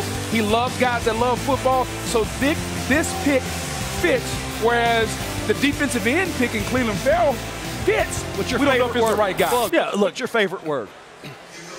Physicality. Always. That's Josh Jacobs. Look, one of the things that Mike Mayock and John Gruden have talked about is they want guys who play the way they want them to play, okay? And Josh Jacobs, I'm sure if you went down to Alabama and you asked Nick Saban about this guy play the way that you would project, or rather you would want your guys to play out in Oakland, given what Mike Mayock said. Look, you can turn on the tape, man. And if you're a defensive player and you have played any level of football and you see this guy coming, look, he plays the way they want him to play. And you know what, the point that you make about the amount of tread left on his tires, what does everybody talk about when they're talking about value in running backs? Oh, he has too many carries. Yes. Oh, he doesn't have a whole lot of tread left on his tires. Oh, you got to get rid of those guys much sooner rather than later. Josh hardly has any. So, I mean, what do you want? It's just a matter of, again, what price do you pay? I'm good with this pick because this kid's fantastic. Remember everybody said that John Gruden loved Drew Lock at the Senior Bowl? Yeah. And Derek Carr. Derek Carr was an MVP candidate not long ago when he had some talent around 2016 season. Josh Jacobs will help Derek Carr. They made a ton of, they brought in like 20 guys in free agency. They're doing a lot to try to help Derek Carr, and Josh Jacobs will go a long way in They've done some good things on the offensive side of the ball as far as the people they've added. Look, they needed a runner. It's been a real turnover. I think right now only 13 players are still on the Raiders roster from when they had that first game Monday night under John Gruden in the doubleheader against the Rams. So there has been a massive turnover, and Josh Jacobs will be a massive upgrade. They have one more crack at this, the Raiders do, when they pick 27th overall. But right now, the Baltimore Ravens are on the clock, and this is a new era, Mel, because they have a new general manager. Ozzie Newsome is not there anymore. It's Eric DeCosta, who's done a heck of a job for Ozzie Newsome over the years. They have a big need at wide receiver, and here's Hollywood Brown sitting there. They also have a big need for a center guard, a versatile kid like Eric McCoy from Texas A&M. I've been mocking him there all along, but Marquise Brown is here. That's going to be the debate. Either get the receiver. Remember, they had the tight ends and Mark Andrews, and now they hope a healthy Hayden Hurst this year. They need a receiver like Hollywood Brown. Eric McCoy, that's the debate. One of those two, I don't think you can go wrong with. All right, we'll find out. Let's go to our draft expert, Todd McShay. Todd, what are you thinking and what are you hearing right now? Yeah, Mel just mentioned wide receiver. We knew the wide receivers were going to fall. Marquise Brown right now, the number 2 player left on my board. Baltimore needs offensive line, but Baltimore needs playmakers and difference makers. So only 166 pounds. He's got the Liz Frank injury, but he's going to be ready for the season. I think the perfect fit right here would be Marquise Brown. And if he doesn't go at 25, I think 26 is a strong possibility to the Indianapolis Colts as well. So this wide receiver group starts with Marquise Brown. There's a lot of depth. We'll see a bunch of guys come off the board tomorrow, but Brown is the one receiver that I truly believe belongs in the first round. All right, Todd, thanks. We'll see if that happens. And again, keep in mind, we're in the back third of the final quadrant of the draft, and the last time we didn't have a wide receiver taken in the first round was 2008. Mel, I know the only one you projected in your final mock was Marquise Brown, and you have him still at the top of the list. Exactly. And I think if it hadn't been for the injury and wondering whether he'll be ready for training camp, he would have probably gone earlier. N'Keal Harry's hot. He's in that late first, early second round discussion. I'm actually at the Arizona Cardinals first pick in round 2. Look at him to really provide some offensive production for Kyler Murray in that passing game. DK Metcalf had injuries 2 of the last 3 years, only 67 career catches, but he's a physically talented receiver. And his teammate A.J. Brown had a heck of a career. Then you got Deebo Samuel, great slot receiver. There's some good-looking receivers going to be of it. We said it'll be a great second-round receiver group, and that will be in a great second-round defensive back group, which it will be. Tune in tomorrow night. There's going to be some big-time players. Well, Paris Campbell might be drafted tomorrow night. Hakeem Butler, the kid out of Iowa State. Miles Boykin out of Notre Dame. A lot of potentially really, really good wide receivers. Okay, so we'll see what happens with the Ravens are doing again. They traded back for this pick. The Baltimore Ravens getting ready. Hey, buddy. Getting ready to pick the 25th overall selection. Hey, buddy. Let's go to Roger Goodell. With the 25th pick in the 2019 NFL Draft, the Baltimore Ravens select Marquise Brown, wide receiver, Oklahoma. So Baltimore is going to Hollywood. By the way, Marquise Brown is a fascinating story. He's cousins with Antonio Brown. He's never going to weigh more than 170, 175 pounds, but the kid can flat out fly. He was born 2 weeks early, as I said, cousin of Antonio Brown. He has the Liz Frank injury that he's having to deal with here, right? Exactly, and that makes it questionable, obviously, for OTAs, for training camp. When will he be ready to go? The Ravens have not had good luck drafting wide receivers. That's the one position Ozzie Newsome kind of struggled at. The organization as a whole has struggled at. Here's the kid. You talk about dynamic. I call him a diminutive dynamo, Lewis and Booger. With the ball in his hands, he's electric. You got to keep him healthy, though. He has had some injuries at Oklahoma in terms of being able to have to go to the sidelines. But 166 pounds, will he ever be 175? We'll see. But if you can keep him on the field for Lamar Jackson, who's got to improve as a passer, this kid, I'll tell you what, what's underrated about him, he's tough. If you look at how Baltimore's going to play, they're obviously going to run the football. Teams are going to bring 7 and 8 guys up, that extra guy in the box, to stop the run. What is that going to create? A lot of one-on-one opportunities on the outside. Lamar Jackson, can he hook up with Hollywood Brown? Look, and here's the thing about Hollywood Brown. You need to get him the ball quickly. If you want to increase Lamar Jackson's completion percentage and the wide receivers and their yards after the catch per reception, get him the ball quickly, and that's one of the things you can do with him. You're seeing all these highlights of him just blowing past people down the field. But think about this. Think about the ways in which some of the more creative offenses use weapons like this. Put him in the backfield, throw him bubble screens, throw him rocket screens, throw him swing passes, get him the ball quickly, get some blockers out in front of him. It doesn't always have to be 9 routes down the field, because this kid can do it all. Look, he, to me, is Deshaun Jackson Jr. That's what he's like, okay? And I'm telling you, I know there's some people who are worried about his Liz Frank. From what I've been told, look, if you're not going to draft him because he's not going to be ready for OTAs and minicamp, then you're going to miss out on something in training camp in the regular season, because he's electric. Here's the bigger question. Do we think he can help Lamar Jackson? That's the bigger question. That's what I'm saying. If you're just going to send him on 9 routes and post corners and expect Lamar to be one of those guys who automatically just miraculously become a deep down the field outside the numbers passer, it's not going to happen. Right. No. You're going to have to be creative with how you use him. Listen, well, this kid was creative in finding a way to play. All his offers fell through after his high school days, so he went to the College of the Canyons in L.A., and they couldn't pay for everything, so he got a job working the roller coasters at Six Flags Magic Mountain, and Googled rooms for rent and found one, and his roller coaster salary allowed him to get by in the greater Los Angeles hustle, area. baby. Hey, listen, every day you got to find a way. You got to hustle. So it was a remarkable story. I mean, he had a couple of offers. Utah State looked like it was going to be there. And he's admitted, look, I'm never going to be a 190-pound guy. Right. I'm going to be 175 pounds dripping wet at my best. But when you're that freakishly fast, you don't have to. Antonio Brown is only about 183 pounds, right? Yeah, look, when Deshaun Jackson came out of Cal, there were many people who were saying the same thing. Yeah. He's so small. He's a one-trick pony. He'll never last in the NFL. He's the kind of guy you just can't afford. You know what? And I know there were people who were thinking, if we could get Marquise Brown in the second round, that'd be great. Yeah. He wasn't going to last until there because they saw what Deshaun Jackson could do to the NFL. Yeah, well, listen, if Hollywood can do that, they'll be very happy with this pick. DXL takes us down to Suzy Colbert, standing by right now with Hollywood Brown. Hollywood, what a journey. So much to overcome to get here. What makes you most proud of this journey?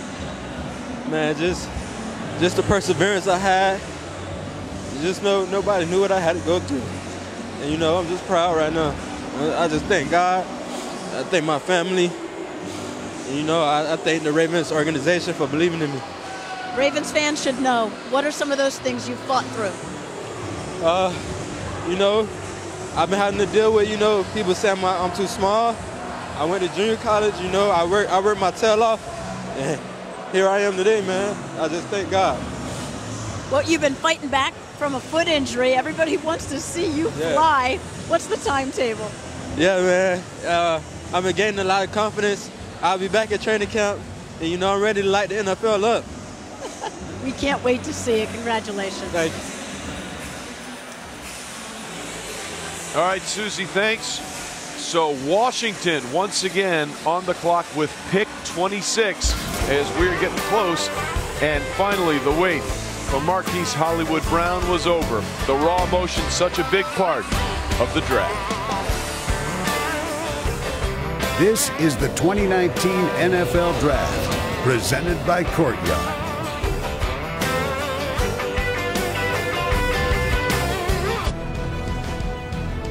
Welcome back to the 2019 NFL Draft, presented by Courtyard.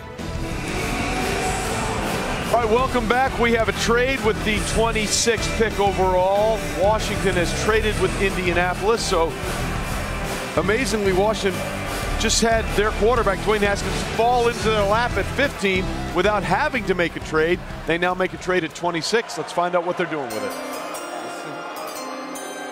The Indianapolis Colts have traded the 26th pick to the Washington Redskins. And with the 26th pick in the 2019 NFL Draft, the Washington Redskins select Montez Sweat, linebacker, Mississippi State. Okay, you heard earlier from Adam and Mort that a lot of people felt that Montez Sweat stock may be dropping.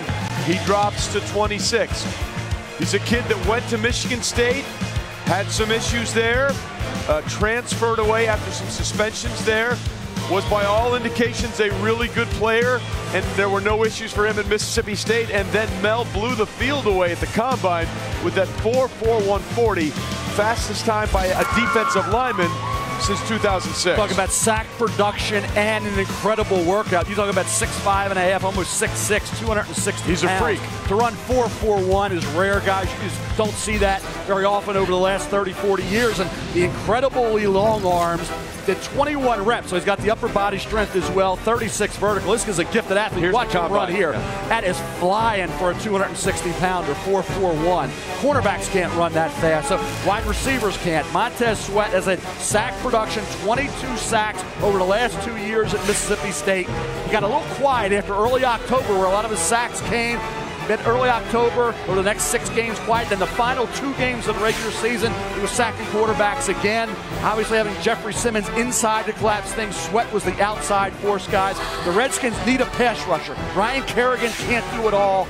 Preston Smith now a Green Bay Packer. Obviously, you think about the Redskins' need area. Pass rusher was #1. They couldn't pass up Dwayne Haskins. Now they come back into the first round to get Montez Sweat.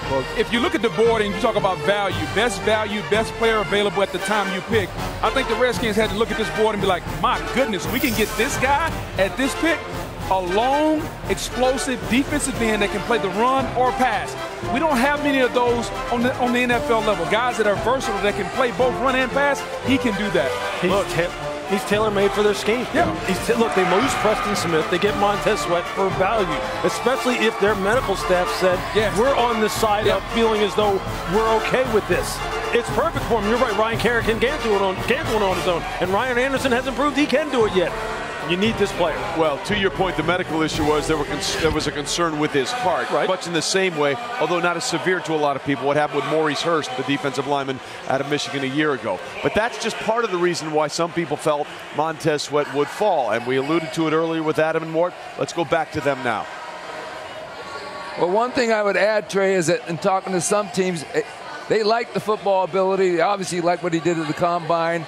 As far as the heart goes, some teams took him off the board medically, but basically had the idea that it would simply be a guy that had some risk, but not big risk with that heart, and you just would need to monitor him every year. But some teams also said he did not interview well, did not pass their psychological test that they preferred for a defensive player. And when I spoke to Brian Baker, who was his defensive line coach at Mississippi State, now at Alabama, one thing that he said, and he said he talked to teams about this, he said if he needs to go to the right team with the right coach, he does not respond to somebody yelling at him, pushing him too much. He said he'll be a good player in the league if he gets the right coach with the right team. And he was viewed as a top player, and I think the Washington Redskins come out ahead here because a lot of people thought they'd have to trade up to get Dwayne Haskins, which they never really intended to do. They sat where they were, and then they can afford to take a little extra draft capital that they saved by getting the quarterback and then trade up to Indianapolis spot and get Montez Sweat, Trey.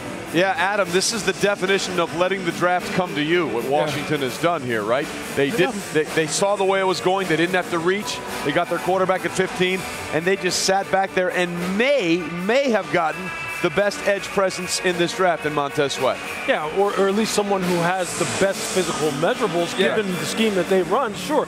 Look, Washington is playing it smart, all right? They let the quarterback come to them. There's many people who go, I don't care if he came to you. There's people right now, if you check social media, who are sitting there going, look, Dwayne Haskins has too much bust potential. I mean, get out of here with this stuff. They actually are doing a very good job. I'm going to take your Twitter away from you, by the way. They have been the past couple of years doing a nice job of trying to methodically build this football team. They are, and we'll see what happens. Ladies and gentlemen, once, twice, three times a Raider. One more time. Oh, you've been saving that one. Well, you've been saving that one all day. I'm not going to lie to you. I just thought of it. So we saw Cleveland Furl early, and then we got Josh Jacobs. Where do they go at 27? Corner's got it. Let's find out together. Here we go. Commissioner walking to the podium right now for the Raiders. You are not touching Twitter again tonight. Stop it. You need to stop looking at your Twitter feed from someone who looks at it a lot. With the 27th pick in the 2019 NFL Draft, the Oakland Raiders select Jonathan Abram, defensive back, Mississippi State. So back-to-back Mississippi State Bulldogs come off the board. Jonathan Abram, by the way, this is a guy that initially went to Georgia, and then Mark Richt left, and then he said he was kind of lost. He transferred to Jones County Junior College and then went on to have two really, really good seasons at Mississippi State.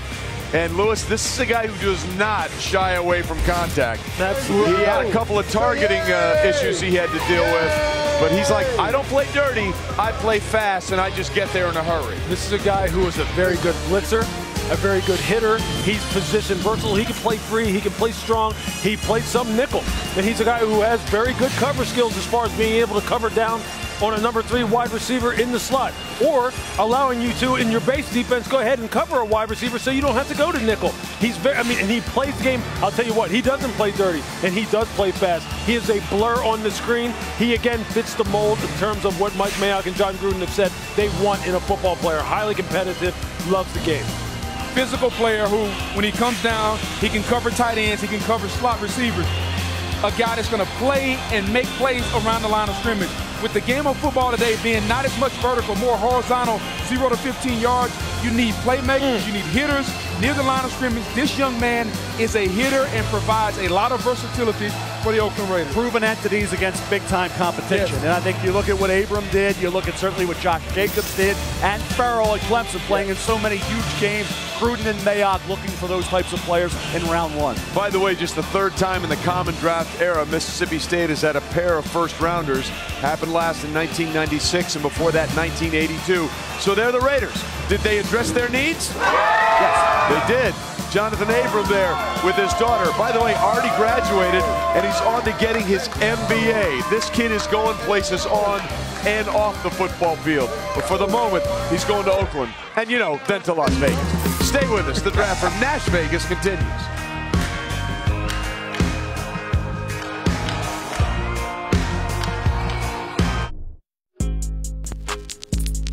It's all music to the ears in Music City. A little bit of country, a little bit of NFL. Ain't nobody like a Nashville party! Ain't nobody like a Nashville party! Ain't nobody like a Nashville party! Ain't nobody like a Nashville party! This is the NFL Draft!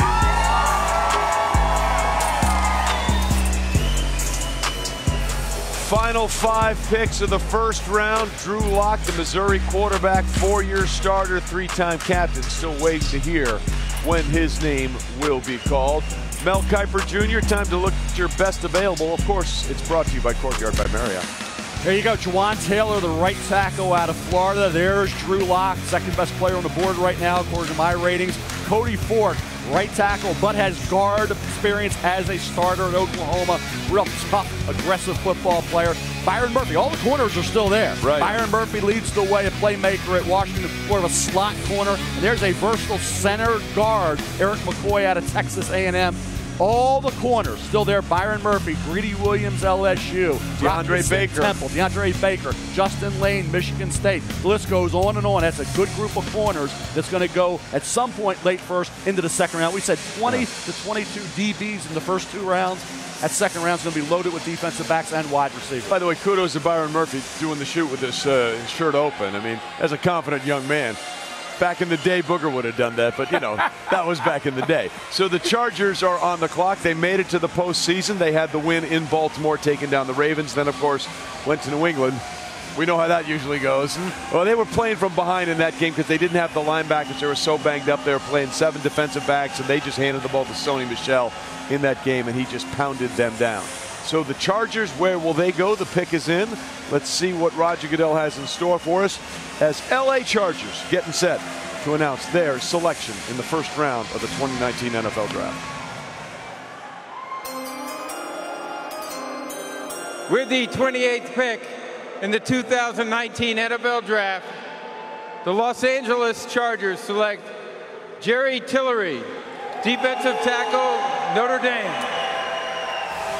This, in many ways, is a fascinating pick. First and foremost, Jerry Tillery is celebrating his draft in Maui. So, by the way, A, that is one smart dude. B, kudos, you figured it out. But Jerry Tillery is a fascinating player. He has been about more than football his entire life. When he was 5 years old, he started to write left-handed just because he wanted to increase the odds of people that were able to do it. He's competed in triathlons. He did a hedge fund in Ireland during college. He graduated already. Yeah. How's it, Jerry Tillery? Nicely done on your part. He did have an incident in a game Notre Dame played against USC where he stomped on a couple of players.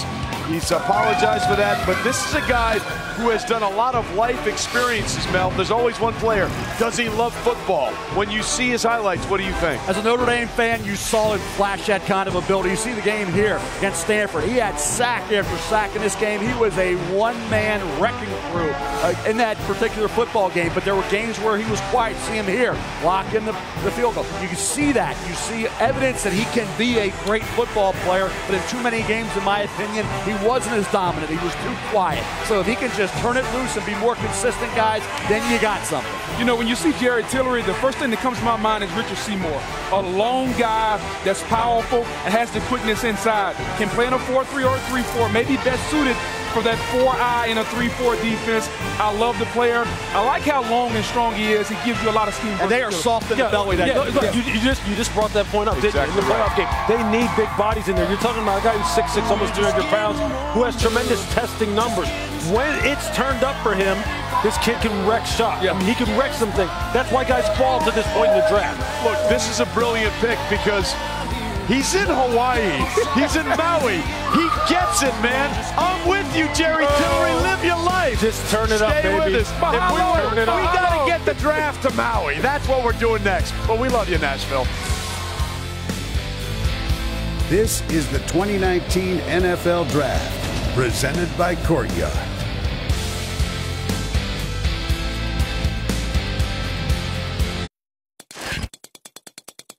You're on the clock. You're on the clock. We're climbing the charts in Nashville. Pick somebody good, baby.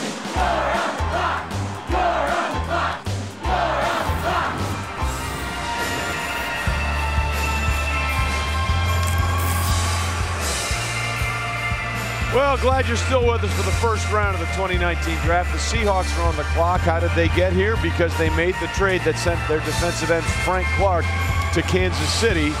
Kansas City got a third-round pick. Seattle got this pick, a third-round pick, 92nd overall, and a 2020 second-round pick. In other words, they paid a pretty steep price to get Frank Clark, but they're trying to take advantage of their quarterback, Patrick Mahomes, in his rookie contract going into year 3 in 2019. So let's take a look at what's going on in Seattle with our GMC professional grade moment. Folks, there's been a lot of changeover at the SeaTac International Airport.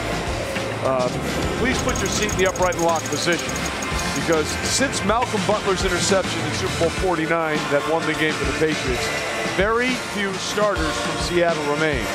Some of the names that are gone: Marshawn Lynch, Michael Bennett, Cliff Avery, Bruce Irvin, Richard Sherman, Earl Thomas, just to name a few.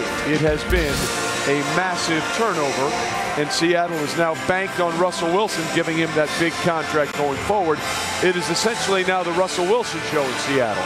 It used to be Legion of Boom, and then, we'll get some offense. Now they are all in on making sure Russell Wilson gets that offense. Well, I understand that, but when you trade away Frank Clark, you have to provide somebody that's going to rush the passer and provide some solid edge work up front. Yeah, you have Jaron Reed inside, but Frank Clark was a guy who was a beast against the run in the pass. So at some point, they're going to have to address that, if not getting Russell Wilson some help on the outside, because we know Doug Baldwin is getting a lot older. They like the big receivers. They always have. There are a lot of big wideouts. DK Metcalf, N'Keal Harry, Arizona State, J.J. Arcega-Whiteside from Stanford. Host of big receivers that figure to go late first, early second round. We talked about how many would go. Right now we have one wideout, Marquise Brown, that's been taken up till this point. Think about the edge rusher. Is there one right now? There's a speed rusher. Jalen Ferguson's not that kind of guy, coming out of Louisiana Tech. The guard tackle, Cody Ford, still there out of Oklahoma. Russell Wilson gets hit way too much. He's like, well, I think, does he hold the ball too long? I don't think so. No. I think you got to protect your franchise better than they do at Seattle, and that comes with the offensive line getting better. They've gotten a little better at that over the last year or so. But if you look at team building with this situation in Seattle right now, where do you think is the most pressing need? Well, really, pass rusher. I mean, really, if you look at it, quarterback, pass rusher, defensive quarter, offensive tackle, wide receiver. You need pass rusher. Maybe use another quarter. You need a wide receiver. Now it's, well, okay, now I'm sitting here. What is the best player at those positions? Which one is sticking out? Which one is sitting up there going, okay, this presents the greatest value for us. We're going to have to do some coaching. It's not going to be a ready-made pick. We understand that. But who has been better, quite honestly? Look, remember this. Seattle started its run because Pete could develop people as good as anybody, especially in the secondary. He developed Richard Sherman. He developed Cam Chancellor. He developed Brandon Browner. He developed a lot of these guys. So I wouldn't be surprised to see them pick a good corner if they think that there's one that fits in this game. Could they take a guy like Jalen Ferguson? Does he fit their profile? He's a guy who's highly productive as far as rushing the passer. They like Trey Flowers, who was a former collegiate safety. They like those. They like length. That's right. Whether it's a corner, whether it's a wide receiver, that's kind of been the profile. I just don't know. I mean, does DK Metcalf really fit?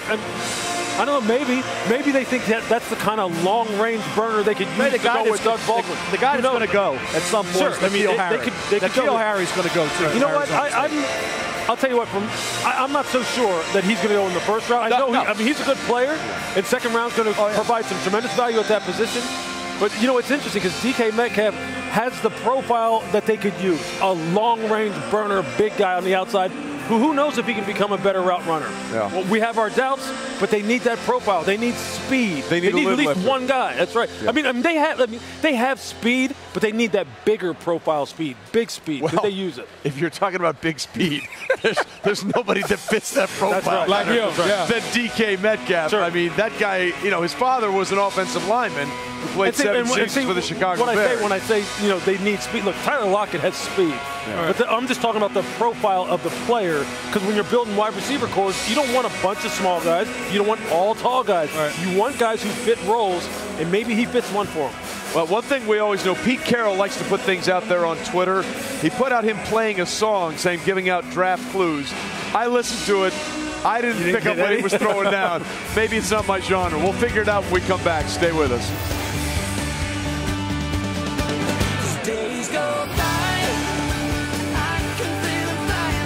The 2019 NFL Draft is presented by Courtyard by Marriott, the official hotel of the NFL, and in part by Sprint. Switch today. And Lowe's, official sponsor of the 2019 NFL Draft. All right, welcome back to the draft as we're getting close to the end of the first round. Just a few more picks to go. Mel, give us your best available. You look at the guys in terms of the offensive lineman, Jawan Taylor, that right tackle you can put in there. If his pass blocking keeps improving, he will really affect your running game positively. There's Drew Lock. We talked about Lou, you brought up for the Patriots. Look at him. Where does he fall into round 2? Then Cody Ford, that aggressive, hard-working, dependable right tackle, guard experience at both spots. And I love the corners that are still on the board. I mean, you're getting some great value there. Late first, early second round, led by Byron Murphy, more of a slot corner. And as I said, Eric McCoy ran 4.89. Once he did that, he's got guard experience as well as being an anchor. Kid's an athlete. I'm sure he was in that discussion with the Baltimore Ravens. Here he is, though, still available late in round 1. All right, so what we've got, the pick is in for the Seattle Seahawks. Where are they going? Let's go to Commissioner Roger Goodell and find out what Seattle is going to do with pick 29 in the first round.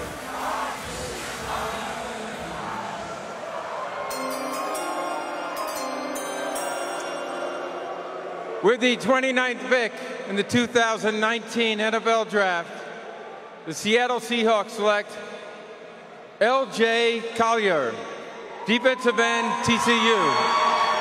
Well, you guys talked about it wanting to be a pass rusher, and it is L.J. Collier, who had 2 scholarship offers, one to TCU, one to Texas Tech. He chose TCU, and he has put on a show at times. He has, and I think the potential moving forward into the NFL is there. He showed that all-star game as well, did it down there in Mobile. You look at a guy here, doesn't have the incredible elite 40 speed, but when you look at the production, you look at the technique getting off the edge, this is a kid multi-dimensional bloke. That's where some teams will say, well, if you don't run under 4.65, 4.7, we don't want you closing. And the NFL is an elite pass rusher. Some will say, hey, just go by the production and look at the consistency of L.J. Collier during his career. Mel, the reason I love him, he's an athlete. And just in case he doesn't work out at defensive end, there are people in the National Football League who think you can reduce down and put him over the guard and play him as a 3 technique. So he provides a lot of versatility. He's a football player, Trey. That's the best thing you can say about this young man. You find a way to put him on the field, he'll show out. Yeah, I think ultimately he may have to reduce down. You know, it's funny, I struggled with LJ. I mean, he's a guy who has tremendous hand use, has tremendously heavy hands, but the juice, I don't know if it's there. We'll find out. Meanwhile, we have the Giants, who are back in for a 3rd first-round pick. My goodness, what are they going to do? The Seattle Seahawks have traded the 30th pick to the New York Giants. With the 30th pick in the 2019 NFL Draft, the New York Giants select DeAndre Baker, defensive back, Georgia. And finally, we've got our first cornerback off the board. It's the Jim Thorpe Award winner, DeAndre Baker, that goes to the best cornerback in college football. DeAndre Baker out of Georgia goes to the New York Football Giants. Very confident football player. Very confident. You know about confident. When he was playing up against Debo Samuel, Debo said, DeAndre who?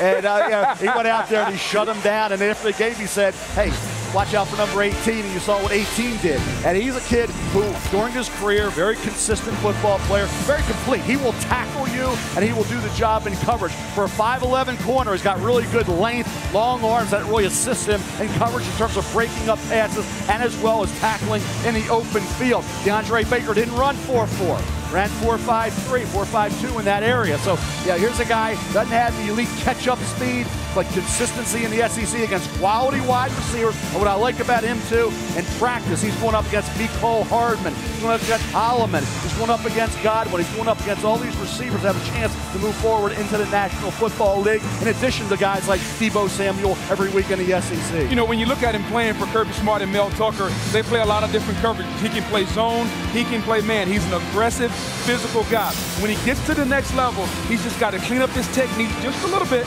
because he got penalized a lot. But I love this guy as a cornerback. He provides a multi-dimensional corner who can come inside and hit you with the best of them. Yeah, I think just really the different schemes that he played in as far as coverage schemes, whether it be split safety, single safety, up on the line pressing, off, with vision to the quarterback. The thing I like about him the most, he finishes strong on the football down the field. Highly competitive down the field. The question is, look, he needs to constantly just commit himself to getting to doing all the things between games and not just wanting to play when the games are there. Interestingly, he grew up in that Liberty City area of Miami that has produced NFL players like Teddy Bridgewater, Chad Johnson, Devontae Freeman, Amari Cooper, T.Y. Hilton, and Antonio Brown. So there has been a plethora of really good talent coming out of Liberty City. And now the third pick. So the Giants now have a very interesting draft board when you look at it, Booger. I mean, they went for Daniel Jones. Mel tried to tell us. Mel tried to tell us. We didn't want to listen there. And then, of course, Dexter Lawrence. And now they get DeAndre Baker. Well, they got the guys they targeted. Yeah. So they went back in to get Baker. They could have had anybody. Yeah. They could have had any one of the corners. They got their #1 corner in DeAndre Baker. You think about going up against Riley Ridley as well. Riley Ridley may be a second-round pick, wide receiver out of Georgia. Brother out of Calvin Ridley. Exactly. They got Lawrence, the big body up front, and they handpicked the quarterback. They could have had any quarterback. After Kyler Murray, they took Daniel Jones. So their #1 corner they get, their quarterback that they deem the best after Murray they get, and then they get the big body, the guy that they feel can solidify the middle of that defensive front in Dexter Lawrence. You know, I think for all the questions about Dave Gettleman that we had, I think Dave Gettleman has had one hell of a night. He came in here, he identified the players he wants based on their evaluations, and he got the guys he wants because they were there, and he didn't reach for them. So maybe the Daniel Jones, but that's who they had evaluated as #1, so they got him. So good night for Dave Gettleman. Listen, it's a good night if Daniel Jones is that dude. Is it? That's according to their board, he is. Yeah, according to their board, he is. We'll find out. So there's been another trade now for pick 31. The Rams have moved out of the first round. A lot of people thought they might do that. Atlanta has stepped in. Atlanta is now picking at 31, and the pick is in. Where will Atlanta go with this pick? They're second in the first round. The Los Angeles Rams have traded the 31st pick to the Atlanta Falcons. With the 31st pick in the 2019 NFL Draft, the Atlanta Falcons select Caleb McGarry, tackle, Washington. You want to talk about a kid that's had an interesting run to this position and this situation in his life. He was named the winner of the Morris Trophy for the top offensive lineman at Washington. And oh, by the way, when asked about his journey, he says, well, get ready. And it's perfect that he was taken in Nashville because he says, my life is pretty much a country song. We had a family farm in suburban Washington. When the 2008 mortgage crisis fell, we had to sell it. So sure enough, they foreclosed on us. Then his dad got involved in a work accident and lost his job. Then he added, my girlfriend broke up with me and my dog died and we had to move into an RV. This guy has been through a lot of stuff in his life. And then after they moved into the RV in front of his parents' house, the RV burned down.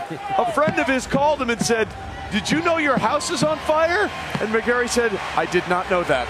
He did not know that his house was on fire. He has been through some stuff, but this is a guy who can play. He can play, and he doesn't have the great length. He doesn't have the long arms that a lot of people want, but he is a physical performer, and he's a good athlete. And if you think about what McGarry's going to mean to the Atlanta Falcon offensive line, they already added Chris Lindstrom, who's a pure guard, even though he played some tackle. Look at McGarry, Stone, he will keep you at bay on a consistent basis. Matt Ryan's your franchise. When they went to the Super Bowl and really should have won it, they had all 5 starters, never get hurt, miss play every snap. Then the last few years, they've had some injuries, some guys not play as well as they had. They needed to solidify that group up front. McGarry and Lindstrom, 2 guys that I'm sure they feel, Thomas Dimitroff and Scott Pioli feel, are plug-and-play starters as rookies. Look, these are guys who are athletic guys, especially in the run game, who play with a certain attitude. When you watch McGarry in the run game in particular, on down blocks, boom, on the second level, look, he's trying to punish people. And you're right, he doesn't have ideal leg to play right tackle. I don't know what they do with him and what position ultimately they wind up putting him at, but I can understand the profile between him and Lindstrom. This is about keeping Matt Ryan upright. You're right, his sacks almost doubled this year from 2017 to 2018. They're making a concerted effort to say, hey, look, that's enough. We're taking care of our quarterback. And oh, by the way, if that wasn't enough, Caleb McGarry also collapsed while playing a basketball game. Turns out he had an arrhythmia.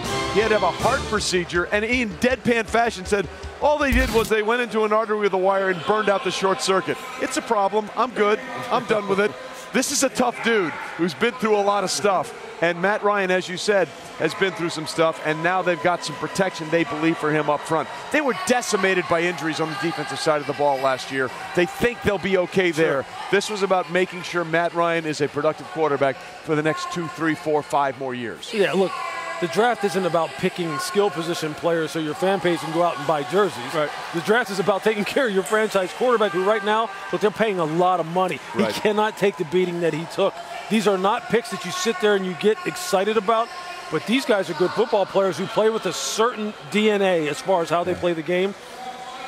You got to tip your hat to them. They are taking a very methodical, disciplined approach and saying, hey, look, we build it inside out. Yep. We build it front to back, and we're going to take care of our quarterback. Well, and by there, you're talking about Thomas Dimitroff and Scott Pioli. They understand where the value is right now in this draft, getting physical, taking care of Matt Ryan, and we're going to win at the line of scrimmage. And to me, they're making a statement. A lot of teams are making that statement tonight. We're going to win up front. Look at what Green Bay's doing.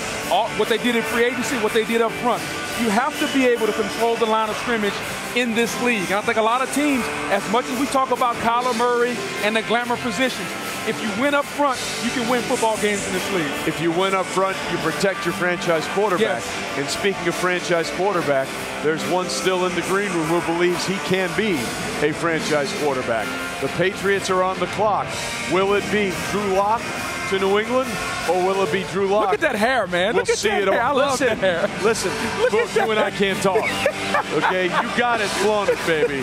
So will we see Drew go to New England, or will we see Drew tomorrow night? We'll find out.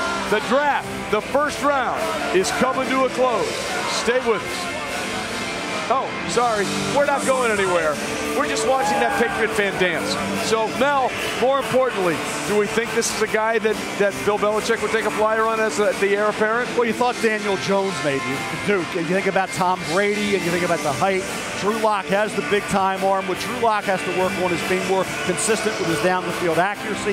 Struggled in some games in that area. He didn't get a lot of help. That offensive line, you think about the Georgia game, he didn't have time to throw the ball against Georgia. They were getting after him. Kentucky game, there was too much with Josh Allen in that great secondary. So really, Missouri, when he struggled, it was because the receiver, Emmanuel Hall, was hurt. The offensive line couldn't block anybody. I thought the Florida game, down in Gainesville, made him a first-round pick. Right. Really made him a lot of money. He hadn't gone yet, but that game against that defense on the road, 75% completions, 3 touchdowns, and he rode that momentum the rest of the year. So I think Drew Lock, if he can he's a veteran, he's played a lot of college football, but those periods of inconsistency, I think, haunted him some. But he's got one thing going for him. He's got that rocket arm. You know, Drew Lock could be the pick here, but, I mean, what's screaming from the Patriots? Gronkowski retires. I mean, we need a tight end. Irv Smith Jr., a versatile guy that can run. Yep. We know Tom Brady likes to work the middle of the field, and they need the pick. Irv Smith Jr. is just, it's screaming right now. Yeah, Irv Smith, whose dad, by the way, was a first-round pick as well. Yes. Tight end for the New Orleans Saints. What jersey was Belichick wearing? Is that pro day? Yeah, exactly right. There we go. No, exactly. It was just team-issued gear. He looked like he went to the equipment guys and said, here, give me a pullover. But Bill doesn't care. He's not. By the way, we talked about at the start of the draft, right? 2 teams could control this draft, the Raiders and the Giants. Well, they both end up with 3 first-round picks. First time ever in the common draft era, we've had 2 teams with 3 first-round picks. The Giants and the Raiders are those 2 teams. We'll see what they'll do with those picks going forward. But the final pick of the last round is belonging to the champs, the New England Patriots. A lot of people thought they might trade out, as Bill Belichick has been wont to do. But no, ladies and gentlemen, that pick is in. Where is Bill Belichick going? With the 32nd pick in the 2019 NFL Draft, the New England Patriots select N'Keal Harry, wide receiver, Arizona State. To our fans here in Nashville, over 200,000 people attended tonight. Thank you for your passion. We'll see you all tomorrow night. That was the classic Patriot fan reaction.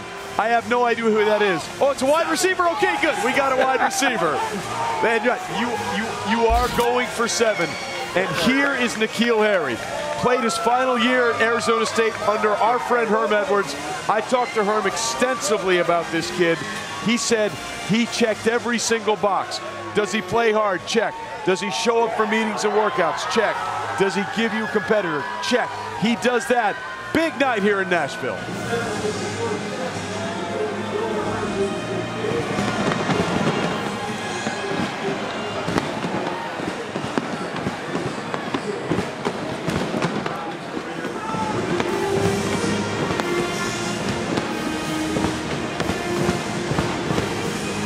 Yeah.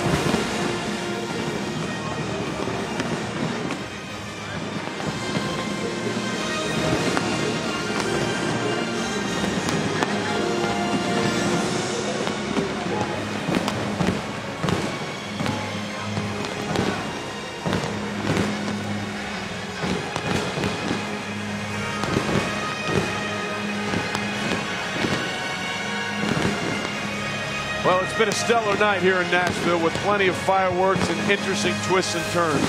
And it ends up with a guy who's had a lot of twists and turns in his own life in N'Keal Harry.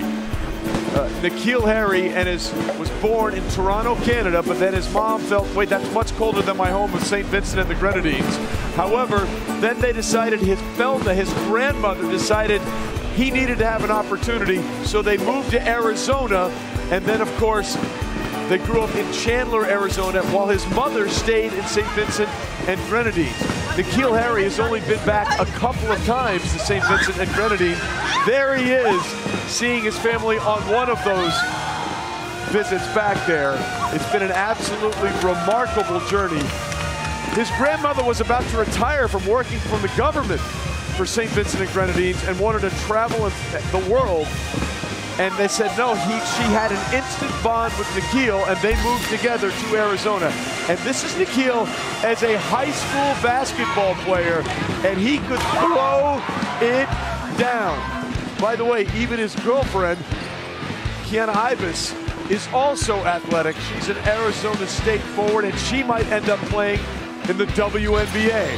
As for N'Keal Harry, everyone knew he could catch the ball. Everyone knew he could go get it. There were concerns about his speed. He ran a decent enough time, Mel, at the 40, because he is a competitor for the ball. Yeah, 4'5'3". He's talking about a kid almost 230 pounds, incredibly strong in the upper body, and very athletic, almost a 38, 40-inch vertical. You think about a kid here who can go get the deep ball because he's that power forward. Very good body control.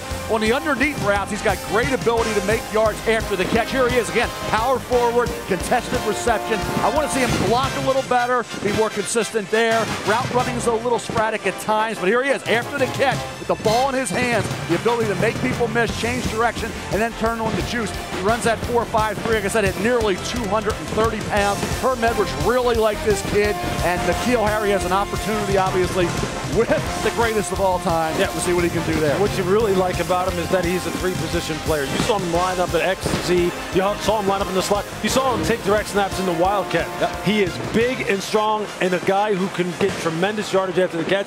The jump 50-50 balls, those back shoulder fades on the outside, he won those over and over. He put those big mitts on the defensive back. He would push off. He would give subtle forearm shivers. He's one of those guys who really, he complements what they don't have in New England. Makes sense for them. Look, New England hasn't always had the greatest amount of success drafting and developing wide receivers, but I'll take my odds with this guy up there with Tom Brady for sure. Look, here's the deal. This is the first wide receiver the Patriots have taken in the first round since Terry Glenn out of Ohio State in 1996. This has been the longest drought of any team when it comes to taking a wide receiver in the first round. And it's obviously the first time since Bill Belichick's era in New England, pretty good era, that he has decided to go with a wide receiver in the first round. So the last two ends of the first round for the New England Patriots. Last year they took the running back Sony Michel out of Georgia. Safe to say that went well for them. Sony Michel was the only player to score a touchdown in Super Bowl 53 in their 13-3 win over the Rams. And now they take N'Keal Harry, and they've never taken a wide receiver in the first round before. You have to say, in Bill Belichick, you trust here, right? Absolutely. Look, you always give them the benefit of the doubt. And why do you do that? Because Bill is one of the best at developing players, and they have a quarterback in Tom Brady who's going to get you on the same page as him, or he's going to get you out of there, or Bill's going to get you out of there. This is, again, how you build wide receiver cores. They have to match up with one another. N'Keal Harry makes sense for them. So what did we say at the beginning of this, right? It was going to be the Raiders and the Giants, and the Raiders and the Giants absolutely controlled this draft. The Giants ended up with a third pick, as the fireworks display is really good. That's called a grand finale. That would be your grand finale right there. So the Raiders got their 3, and then you have the Giants with their 3. It has been a fantastic night. Thanks for watching the first round of the draft. Don't forget, we're coming back again Friday and then all day Saturday to go through all the picks. For Booger McFarland, Louis Riddick, and the Mel Kiper Jr. I'm Trey Wingo. Thanks for watching the first round of the draft. Stay tuned. Coming up next on ESPN, it's SportsCenter.